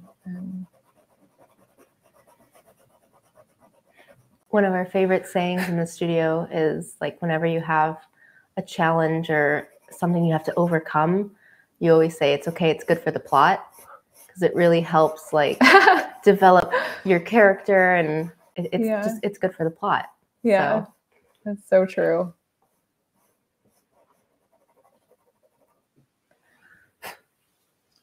Tyler, I see that you're putting gouache onto your paper. Could you talk a little bit about your process there and what you're thinking?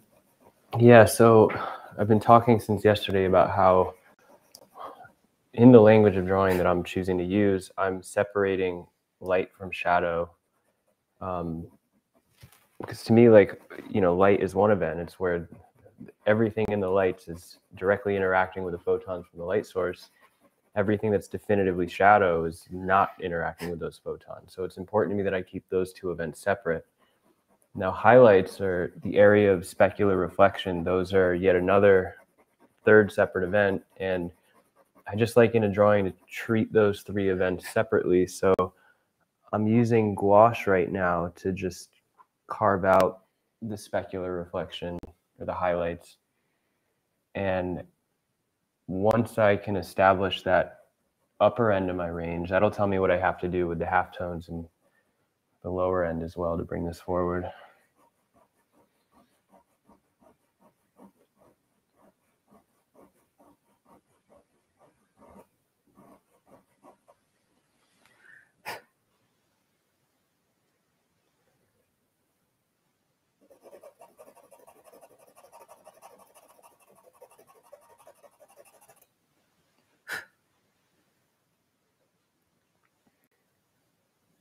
Chelsea, are you going in with, is that a white charcoal or what are you working on right now? Oh, I'm doing a bit of a back and forth, like with working in pencil and then using that little white eraser pencil and just kind of heightening. I didn't quite maybe sculpt up the form as high as I wanted to, sort of push the value up as much as I could yesterday. And so I'm just sort of adding clay, so to speak. Is that usually how you kind of think about your form building, kind of more sculpturally? Yeah, absolutely. Absolutely. A lot of the language that we both use in our own mind as we're trying to build this is like reinforcing the thought process with the language that's more sculptural and in the 3D. Like rather than saying like this needed to be lighter in value, we would say it needed to come up toward the light or turn down away from the light, as opposed to like light or darker. I think reinforcing it with the language is incredibly helpful to get yourself to sort of engage with the work in a way that's more tactile. To follow up really quickly on your discussion of language and creating a visual language, I know here at East Oaks, oftentimes when we're critiquing or discussing our subject, it's very difficult to articulate the exact thing that we're referencing. And so we'll almost like end up creating our own vernacular in a way of describing the form and describing the shape as like, oh, this shape is a sad shape to indicate like it turning away in space or like something, you know, of that variety. Is there anything that you guys tend to do when, you know, giving critiques or advice or anything like that? That's sort of like linguistically, like you kind of have to come up with your own vocabulary.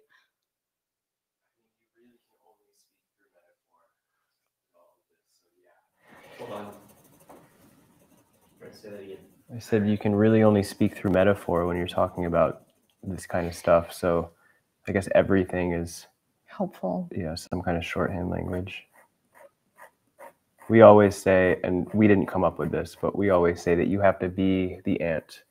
You're just hiking around the form. You're not making value decisions, you're making form decisions. So you have to hike your way everywhere you go.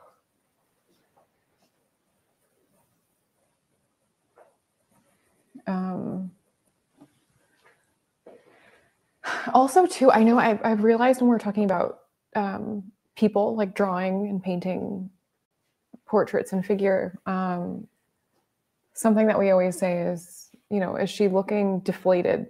You know, no concave. There's no concavities. There's maybe either more planar moments that are like harder, sharper, more angular, like exposed bone, or it's muscle or it's a fat pad. So like soft and fleshy and full, everything is going to have some kind of fullness. And often if the form is running flat, you're making a person who looks like the air has been let out of them. Or, you know, maybe they're dead and everything's a little more constricted and decaying. So yeah, kind of exercising that kind of thinking really starts to come out. Or wooden. A lot of people end up making people that look wooden, like a medieval sculpture or something carved out of wood. They're too angular and edgy and the form is just like flat planes of value that never got really fully expressed. And you get these like little wood people, as opposed to something that feels like this fleshy, you know, vitality expressed.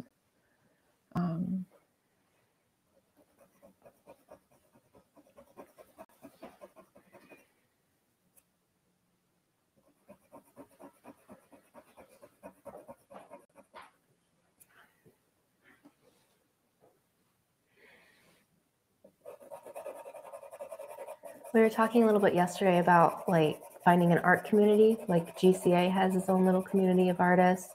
East Oaks is its own little community of artists. Kristen is asking, do you have any advice for finding and building a local art community? They said they've met some very kind local artists, but don't want to overstep the bounds. So any advice for that?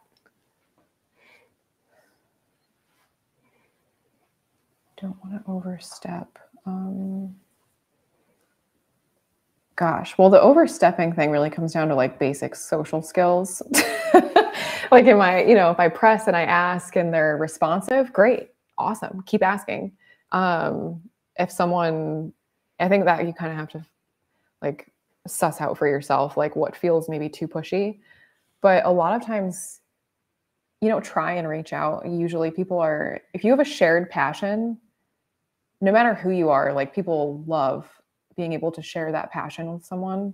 And especially if you're interested in who they are and how they made it and what's going on with them, like people love to share themselves with people. It's so much a part of, why we do this is that aspect of sharing the thing that we loved making. That's a big part of the communication of art making. So I think there's more people out there that are willing to commune with you than you maybe think. So putting yourself out there, and then just like read the room in terms of, maybe not wanting to overstep boundaries that's specific to the personality and stuff. But I would say just try, and I think you'll be surprised. Also too, in the smaller communities, somehow getting the word out there that you're here and you're interested in doing this, I think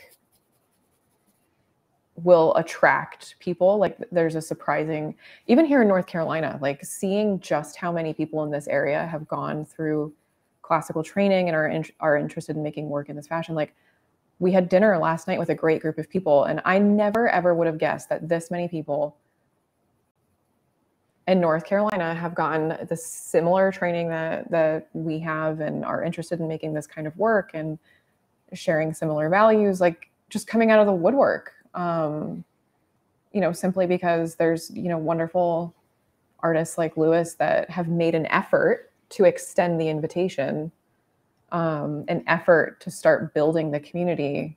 It's shocking sometimes how long that can take, but also how little it can take sometimes to actually, find your people. You just have to get creative about how to get the word out there and meet them.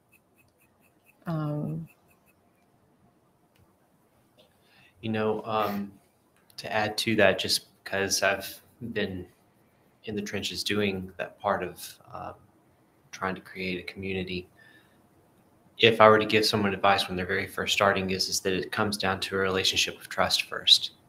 That don't try to dive into asking to come over and paint with them or draw with them, but just invite them to dinner and anyone who else is in the area that is in like-minded nature. And if you don't even feel comfortable with that, ask them if they want to go to coffee, that you'll treat them to coffee. Something where you are being generous to them, and in order just to be able to enjoy each other's time to talk about something you both love. Once you start developing a bit of a relationship, you can really feel out a person of how inviting or how secluded they want to be. So some people, are far more reclusive and far more introverted and don't necessarily feel comfortable being around people while they paint or draw. But then you'll get to that vibe by spending time and actually developing just a relationship with them.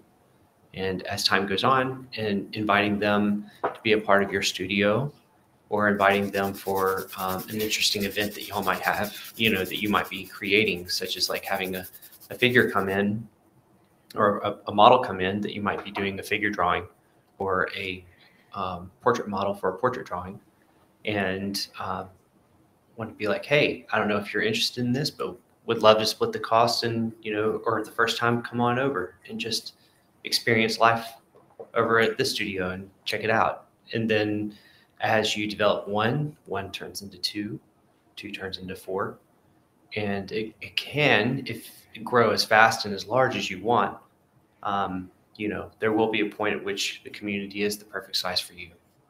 So that would be my recommendation, but it always comes from your generosity first, not theirs. So don't ask until you've given.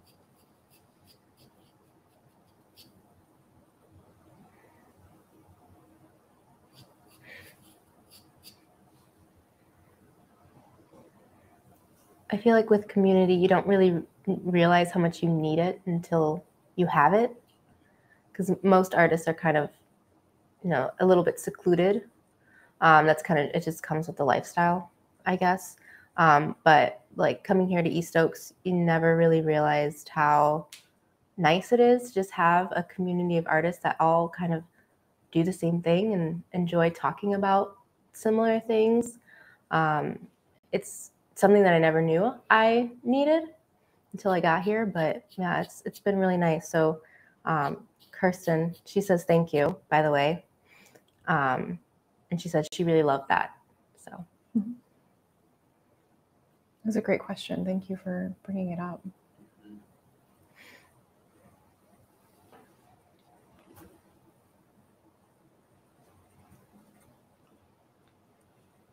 I do believe, we were talking about earlier on life balance and how to sustain yourself as a creative. Absolutely part of that. I don't care how introverted you are by nature. Overall, I think we're a very extroverted being. And so we are on a spectrum of us needing less time with people and some with more. But a community of artists that you can at least talk about your passions with is vital to creating a life balance and sustainability and not getting burned out in what you do. Find someone, we talk a lot about East Oaks. East Oaks wants to remain small, and we enjoy being intimate. But one of the things we talk often about for your health as a creative is to have someone who can pour into you, someone that is a peer that is running along the same race as you, and someone that you can pour into. There's someone who always knows less than you that you can help. There's someone who always knows more than you, and trying to seek out someone who can help you. And there's someone who is always very close to where you are in your stage of being a creative, that is really great when the times get hard and thin. And so they're excellent supports. So if we're talking about life balance and keeping yourself healthy, mentally healthy, that is one of the best things you can do. Yeah, I absolutely agree. I couldn't agree more. all right, well, on that note, we're due for another model break. So we will be taking a 5-minute break for the model, and then we will be back then. I think Louis has some announcements to make, though, before we cut. Also, sorry, everyone. These are some announcements that I would like to make. So due to the fact we wanted to make this out of gratitude for all of the support that Tyler and Chelsea have seen due to their fire, we are making this available for free for everyone to be able to enjoy. However, we will have several works of theirs that they've made in the past. We have images and a link in the show notes for purchase, and all of the proceeds will be going to Tyler and Chelsea. So And so East Oaks is trying our best to do what we can to continue to contribute to people and their success. And this is something that we want to make available to everyone out there. So go into our bot or the description below, and you'll see a link for that. Also, there's resources, materials list, and resources. There's a link for that as well in the show notes. And a final thing is that we are giving away 1 year free membership to subscription to East Oak Studios platform. So we will make an announcement afterwards, and there should be a link down there to apply for that as well. So thank you.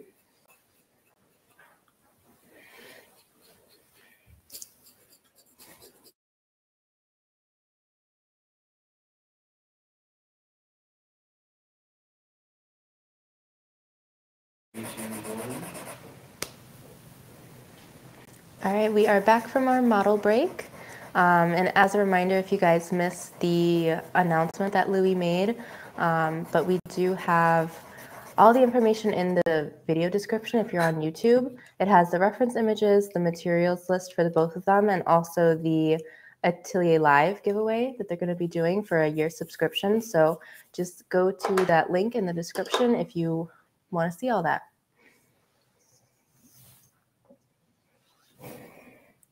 And as we're kind of nearing the end of this 2-day, we still have 2 sessions, but what are your thoughts on how you're going to try and wrap up these drawings? So I'm going to try to do a little bit of modeling, and I advocate for not modeling a portrait in 30 minutes, but here we are. Here we are.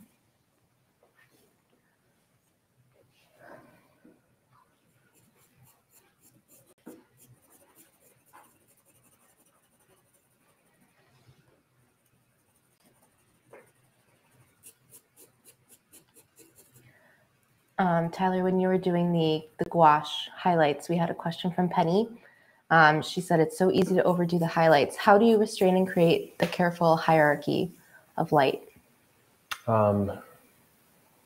So with gouache, when you put it down and it's still wet, it looks way brighter until it dries and it gets a lot darker. So just through experience, I trust that it's going to darken down, and I have to build them up to get to the value that I want.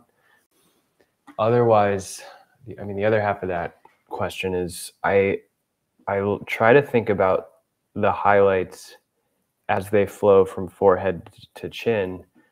And on this portrait, they seem to like start kind of soft, and they pick up in the eyes quite a bit, and then they soften again as they go down. So I think of like the path of the highlight as it travels from top to bottom.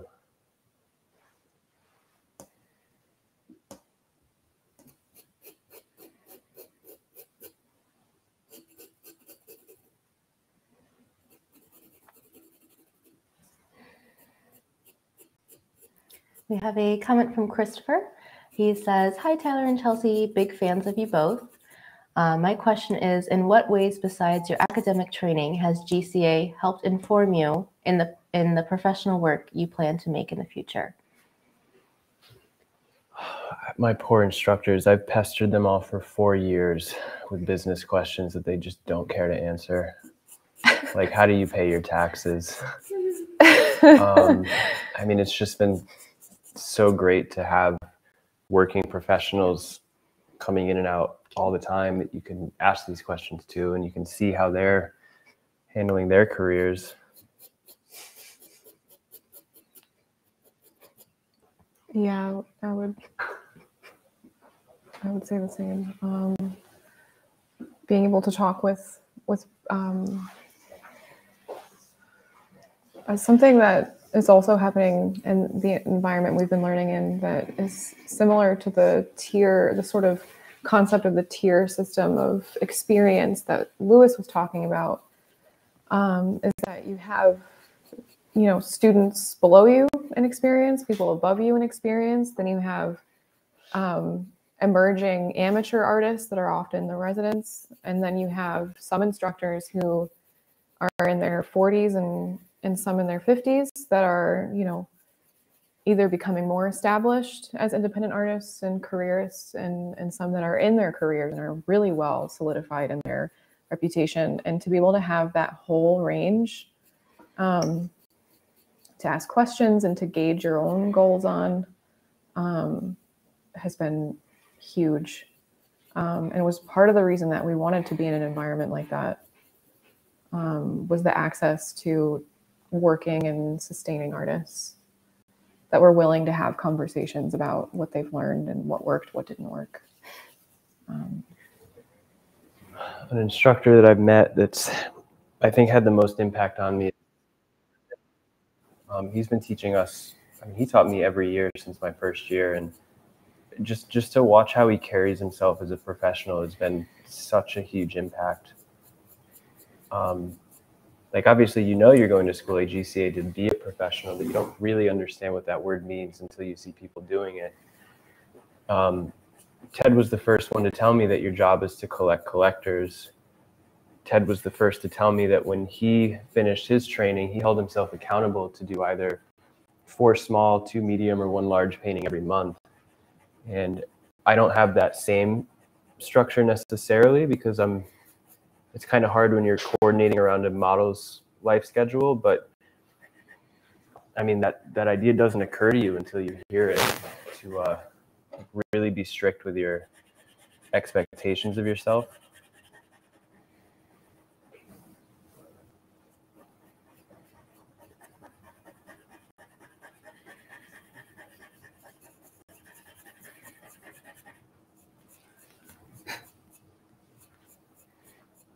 Ted is also the instructor that will talk me off a cliff every single time I get way too existential. So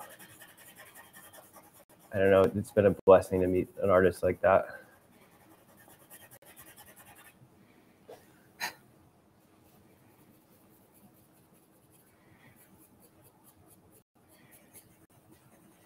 I think it's really important to have like that mentor-mentee relationship with professional artists.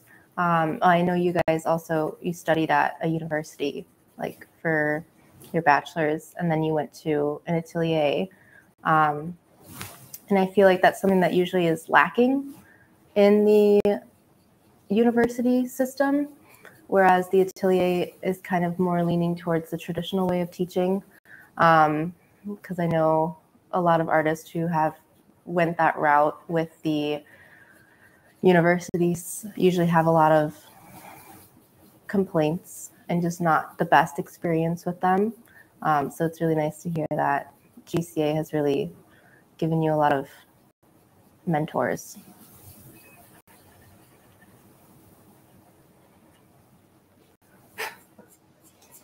Yeah, it certainly has.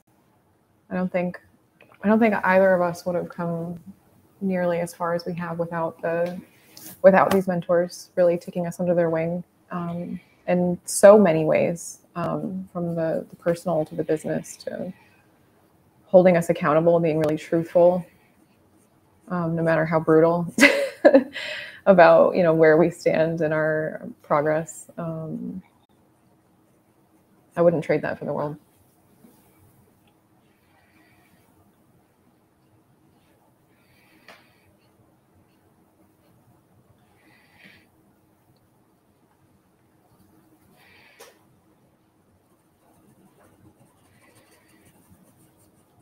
We have a nice little compliment from Mustafa.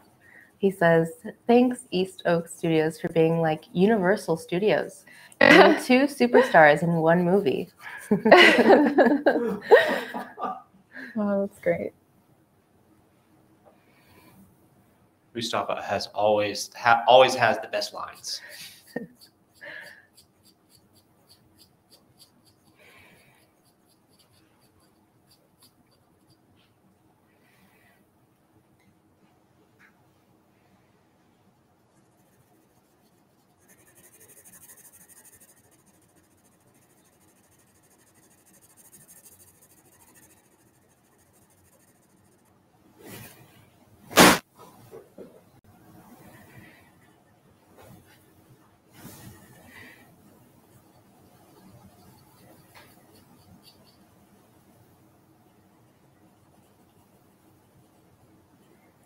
We have a painting question, even though you guys aren't painting, I know, but you still do paint in your normal practice.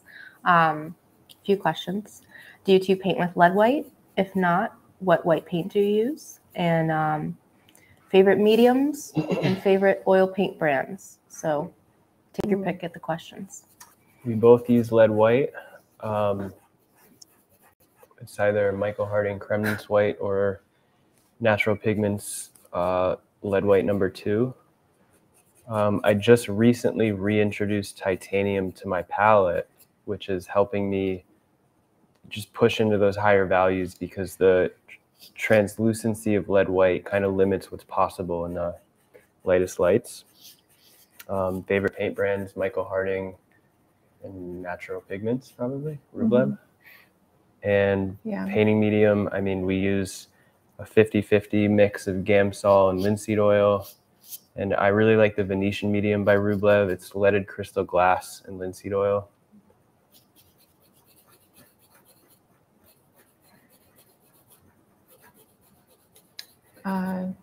Yeah, I'm pretty much in the same boat as Tyler in terms of materials.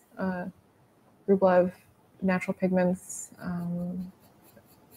is the majority of what's in my toolbox. Lead white. I don't use titanium as much as Tyler. Just starting to. Not that he uses it that much. I but barely use it. It's just when I need that last kick in the lightest lights. But yeah, strictly in the lightest lights. That's absolutely not how he's painting like his entire flesh string. That's important to know. It is not a part of the top to bottom range. Yeah, titanium is notorious for drying darker, so I use it with a lot of discretion. Right. And it can also affect the way that, the read of light refracting even in your painting itself. I mean, flesh is transparent, and being able to have layers in the painting that also have an element of transparency is really helpful and beautiful in trying to create this likeness of life and transcendent effect of light. So having that transparency of the lead is important, and then layering the moments that are using titanium on top of that is important to understand.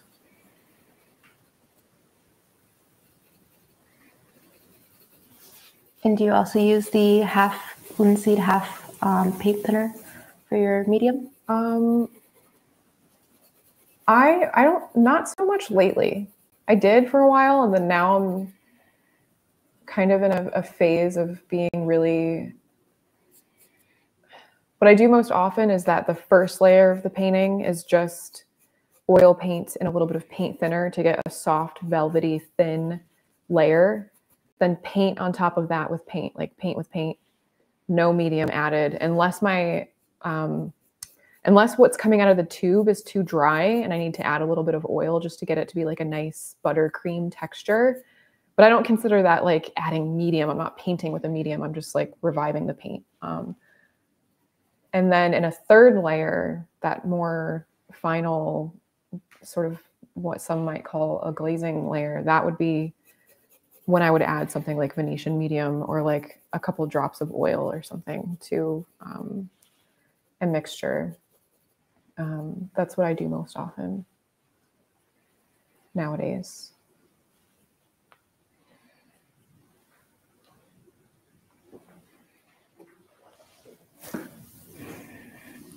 I've been wanting to try that Venetian medium, so I guess it's just a perfect opportunity to just buy more art supplies. It's really nice. Yeah. Yeah.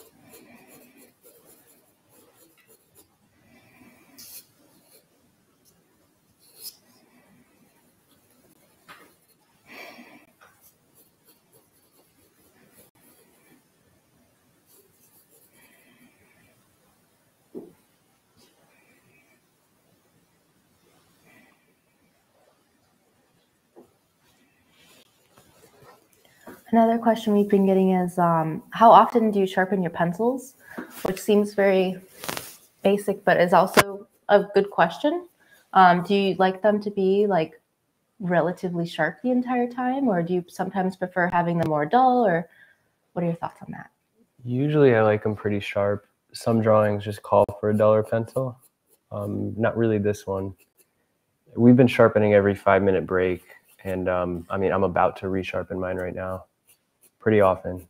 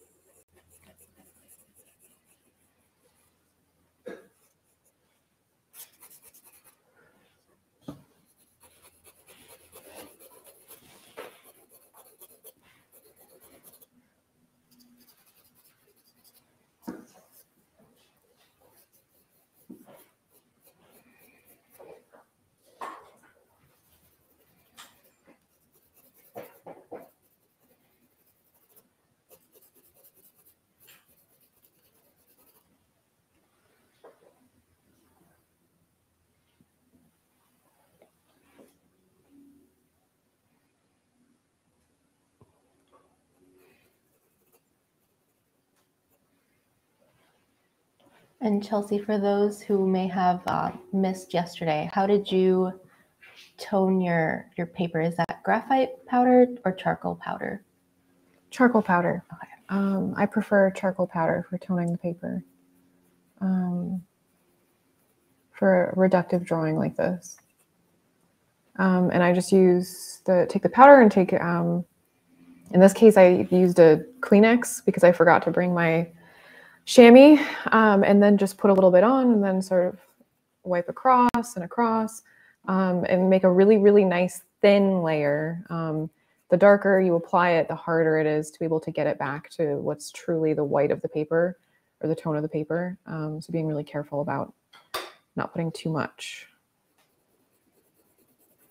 Flexibility is key throughout the whole process.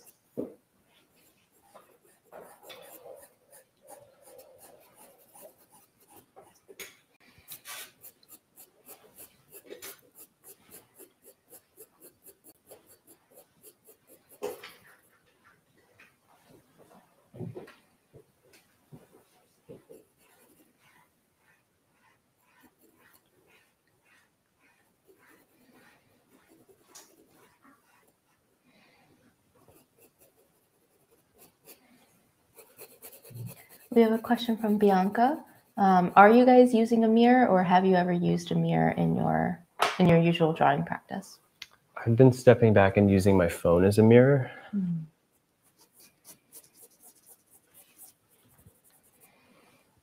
Yeah, it helps you see drawing mistakes pretty quickly. And by using your phone, you mean when you hold it up and then like close one eye? Yeah. Okay. Yeah, using the black mirror, the cell phone can be really, really helpful, especially when you don't have someone to critique you and you need to have a fresh eye. Something like that can make a huge difference. And basically what you do is you just hold your phone. I don't have my phone on me, but if you had your phone and you hold it up to your eye off, like the black mirror, and then look at your drawing in the reflection of the black mirror, it's as if you're seeing it with a whole new pair of eyes. You've sort of gotten yourself out of your attachment to anything that you thought was maybe so true. And it allows you to sort of see the likeness with a freshness.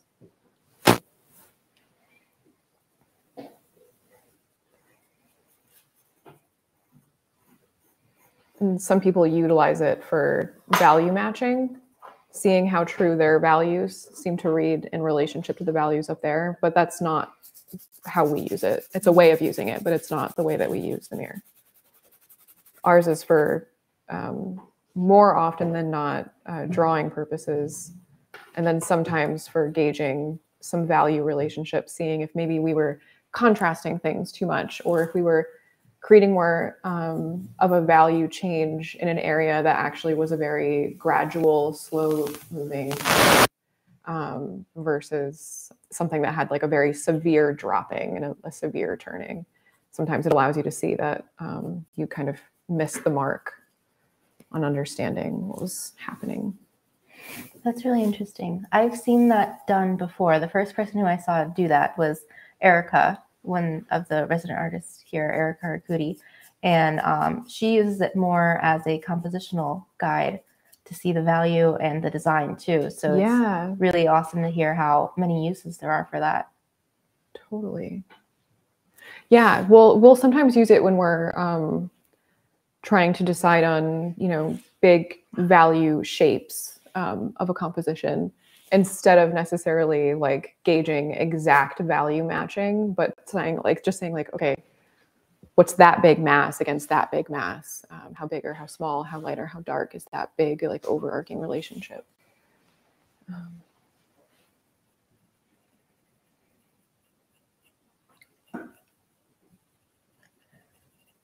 All right, well, we are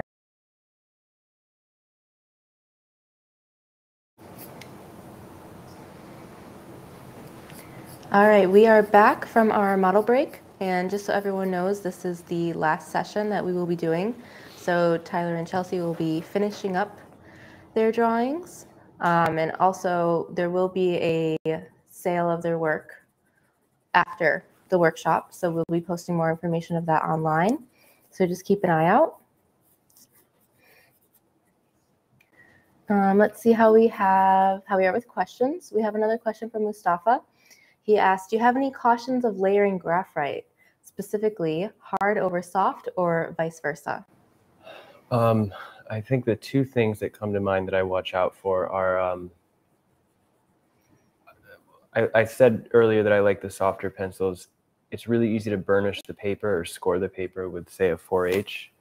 And as I'm hatching, I just do everything I can to avoid perpendicular hatching and making like a window screen pattern.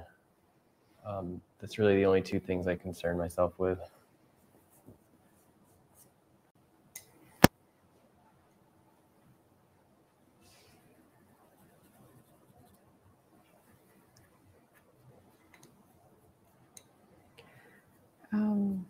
Yeah.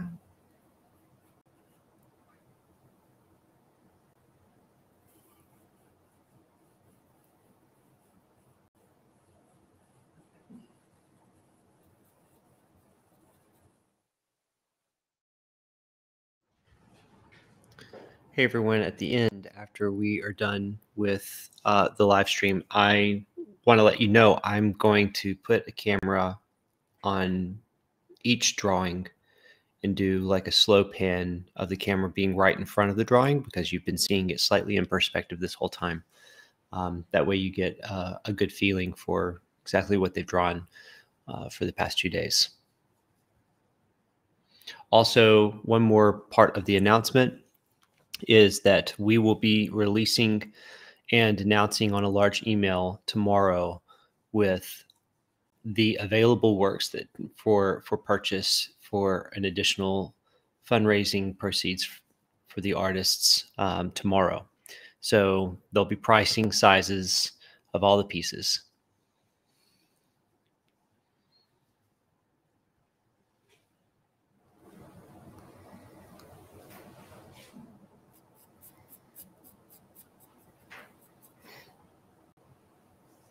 We have a question that's for Tyler. Has Tyler ever done any silver point? His technique would lend itself very well to the medium.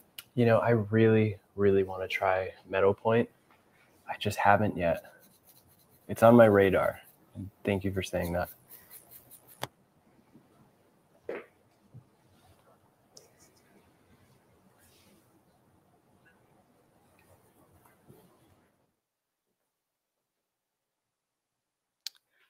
With this being our last session, I wanted to ask you guys, having the limitations of working with a model and working within a session format, I know it's very tempting to like continue working with a drawing, but regardless of this kind of format, when you're working, do you ever have difficulties like deciding, okay, this piece is done now?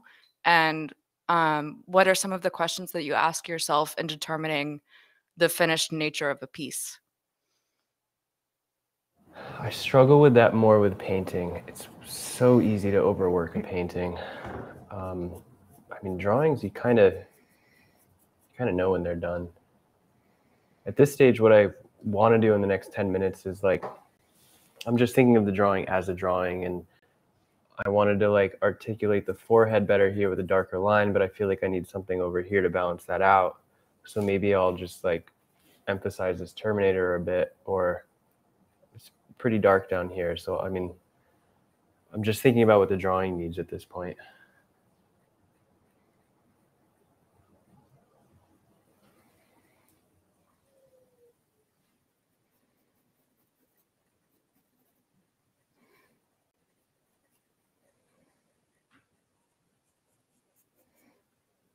The other day, Evie called Time of Death on her painting, which I thought was really funny because it was just like, all right, it's gone.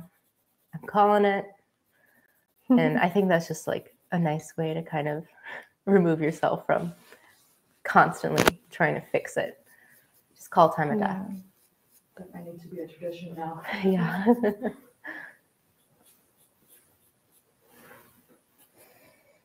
So the way that we paint, and I mean the way that we should be drawing, is that we window shade. So if I'm modeling the forehead, I'm not going to move on from this forehead until it's as described as a volume as I can. And the idea is if you bring that full attention to every form, that attention is what's going to unify the drawing or painting. And what I'm really focused on right now is not going back as I'm painting through the form. So you're holding yourself accountable to be as present as possible with every brushstroke. And there's something to be said about that, the freshness of that first attempt. So in my experience, paintings get overworked the more you go back and forth. And I'm trying to be as conscious as I can about that lately.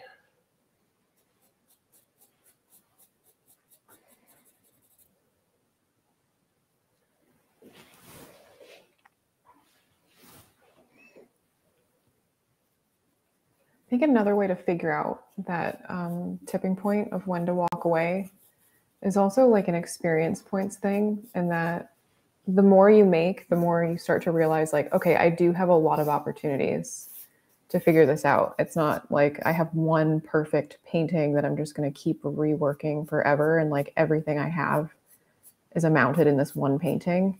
Realizing that with every new one, there's fresh opportunity to sort of fail forward and understand what the process is supposed to feel like, what it does feel like. Also, I feel like the more I was like taking photos of my work as it was developing, I remember there were a few distinct pieces where I reworked it so many times that when I looked back at pictures of it, I was like, this was like 7 different paintings. If only those were each still alive. Like there was so much that would have been interesting if I could have had each of those. And so I just started to try to really pay attention to when I feel like I'm reworking something out of an anxiety that maybe I should have just moved on and let that be. And that also is a part of what Tyler was saying, and putting forward like a sincere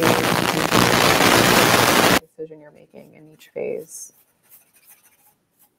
Letting that play out and then be able to call it and say, okay, let's put energy into the next one. Let this just be what it was.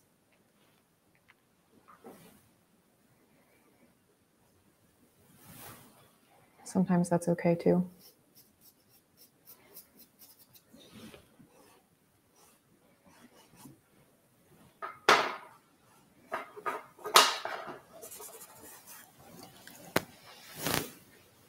We have a question from Angus. They are wondering, he says, I would appreciate your thoughts on additives that can be used for drawing. For example, Amaya Graffiti, which I hope I'm pronouncing her last name correctly, has glycerin and honey to make more intense darks in her drawings. She puts honey in her drawings? Apparently. All right, Amaya. All right, good. That's often used in watercolors. Oh, That's news it's to me. using watercolors. So additives. A lot of the times, people will put honey in with the gum arabic that's used in watercolor production. And it can slightly change the tone, but it has an elastic quality that changes the flow of the paint. But I think the point there that's really good to make is that, oftentimes there's a lot of unconventional materials that actually can really benefit your art practice, and material exploration is a valuable pursuit. So, yeah, do you guys ever like deliberately really play around with materials much, or just kind of find your comfort zone and stick in there? Experimental person, but forever's a long time, so who's to say? Yeah. You know what, actually, I would say to that is I'm not so, at this point in time, adventurous about playing into materials. I really enjoy that, and I really enjoy it when other people do it. And this season of life, though, a certain mentality that I'm trying to push myself in is in application and in the phases of a painting and in the phases and stages of modeling in a portrait. Like, how am I using this tool? Like, what is the entire range and variety I can get with this one tool? It can produce both line and mass, and that can be expressed and represented in many different types of hatching and application and sort of handwriting. Something that Tyler and I talk about quite a lot is that there can be this, what we said yesterday, a lyrical sort of calligraphic use of the tool, and there can also be something that's maybe more of a hieroglyphic, more like gritty application of the tool, and trying to understand how I can use those to create something that's still a naturalistic representation, but also to create more of that like ethos and experience of this person. And especially with paint, what sort of scrubbing or transparency, opacity, hatching and drawing with the paintbrush versus like a big feeling like a pushing of clay and turning the brush to create the sort of effect of that exact turn of the form, feeling like my hand is actually on that thing, and then expressing that same action with the brush.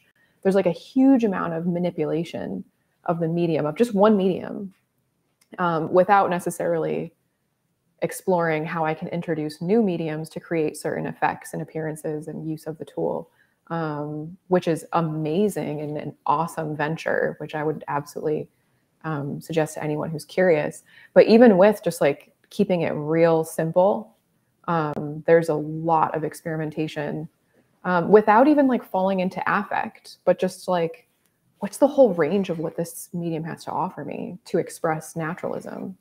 That's something that I've been engaging with more and more, but keeping it in check too, and not just thinking like, am I doing this just to like feel like I made something look cool? Like, because that's not what the aim is for me either. But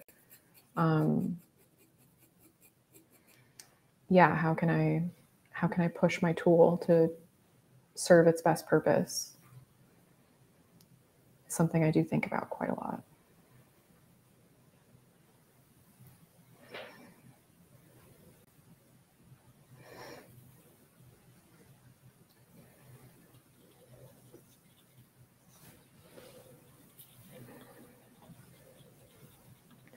We have kind of a fun question here, but which painter from the past would you wish to know all of the technical aspects of painting that they knew? Oh gosh. Technical aspects? I mean, probably Rembrandt. Yeah, Remy. That guy's got range. He's like, I think from a technical standpoint, 100% Rembrandt, I think, is like master of paint and its full range, and master of light in its full capacity, for sure.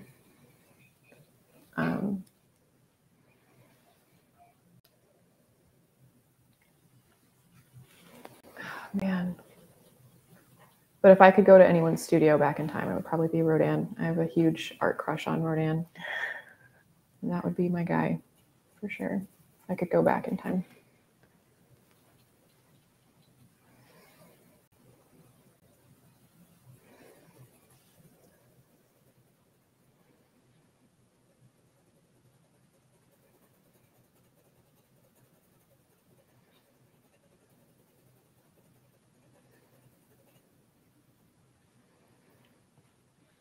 And you guys are getting a lot of thank yous for all answering their questions. Everyone is very grateful for your answers. Awesome. Thank you guys. Seriously, we really appreciate you joining us. And this conversation, the dialogue has been really, really awesome.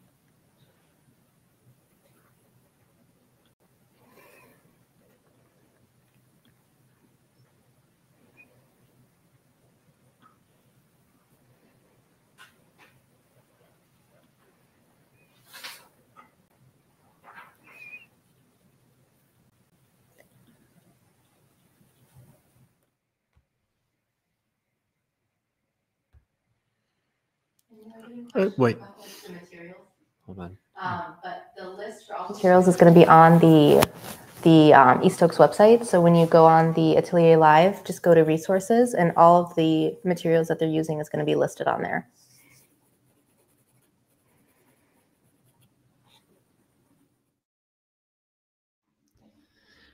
Also, everyone, I'm going to be putting out the announcements again, which is yet again, like Tina just said, in the description below, you'll be able to get their materials list. Also, they will have multiple works available.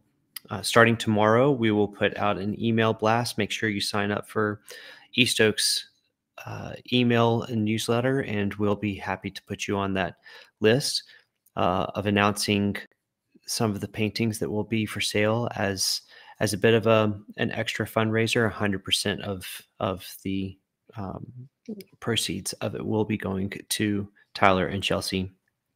Also, if you need reference images in order to look at their vantage points, to paint along or draw along, they also are a link in our bio or description. So thank you so much for joining. We still have a few minutes left, but I just wanted to put out the announcement one more time that we also are doing a 1-year free subscription. There should be a link in the description for applying for the opportunity for a 1-year subscription to East Oak Studio.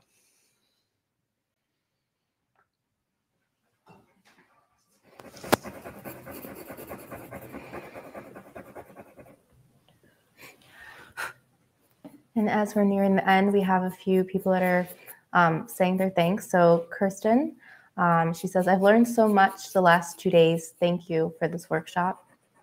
Awesome, and then also from Scott, he says, I've really enjoyed watching and learning. Thank you.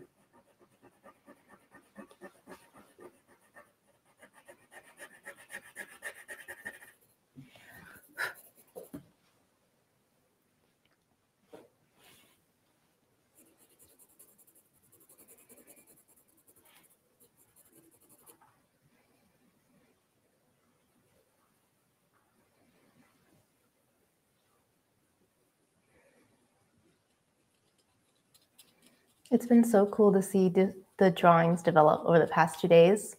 I'm really glad we did a 2-day workshop. It allowed you guys a lot more time with the model and a lot more time to flesh out these drawings, and they look sick. So doing great.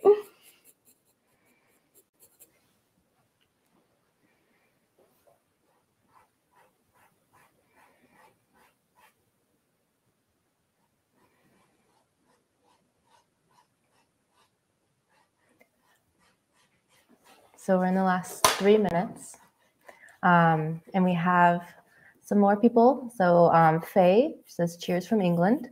And then Leaf, which I believe was from Sweden, if I remember correctly. They say they've been drawing along, doing figure practice. You guys have been great company. Thanks so much. That's awesome.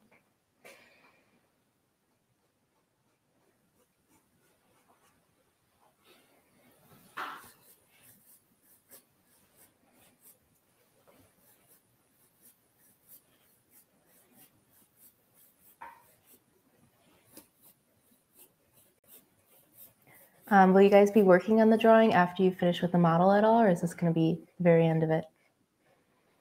It'll probably be the end. I would like to, but yeah, as we much won't as have we'd much like to time. keep.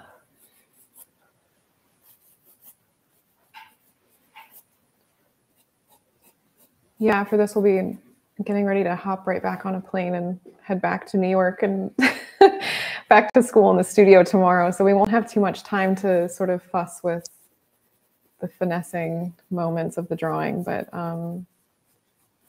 if only we could. This has been so much fun. And we have an amazing model. So I wish we could just keep working on the drawings and stay here a bit longer.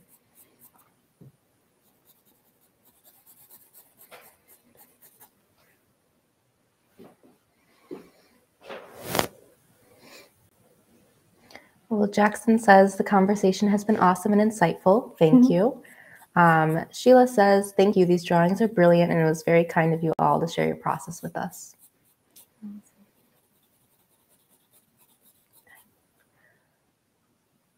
All right. Well, that's it for time. So, Louis, have anything to say?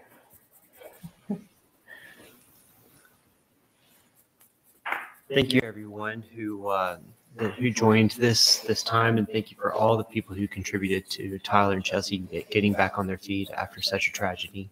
Thank you to Tyler and Chelsea for coming down here and spending their weekend to do this.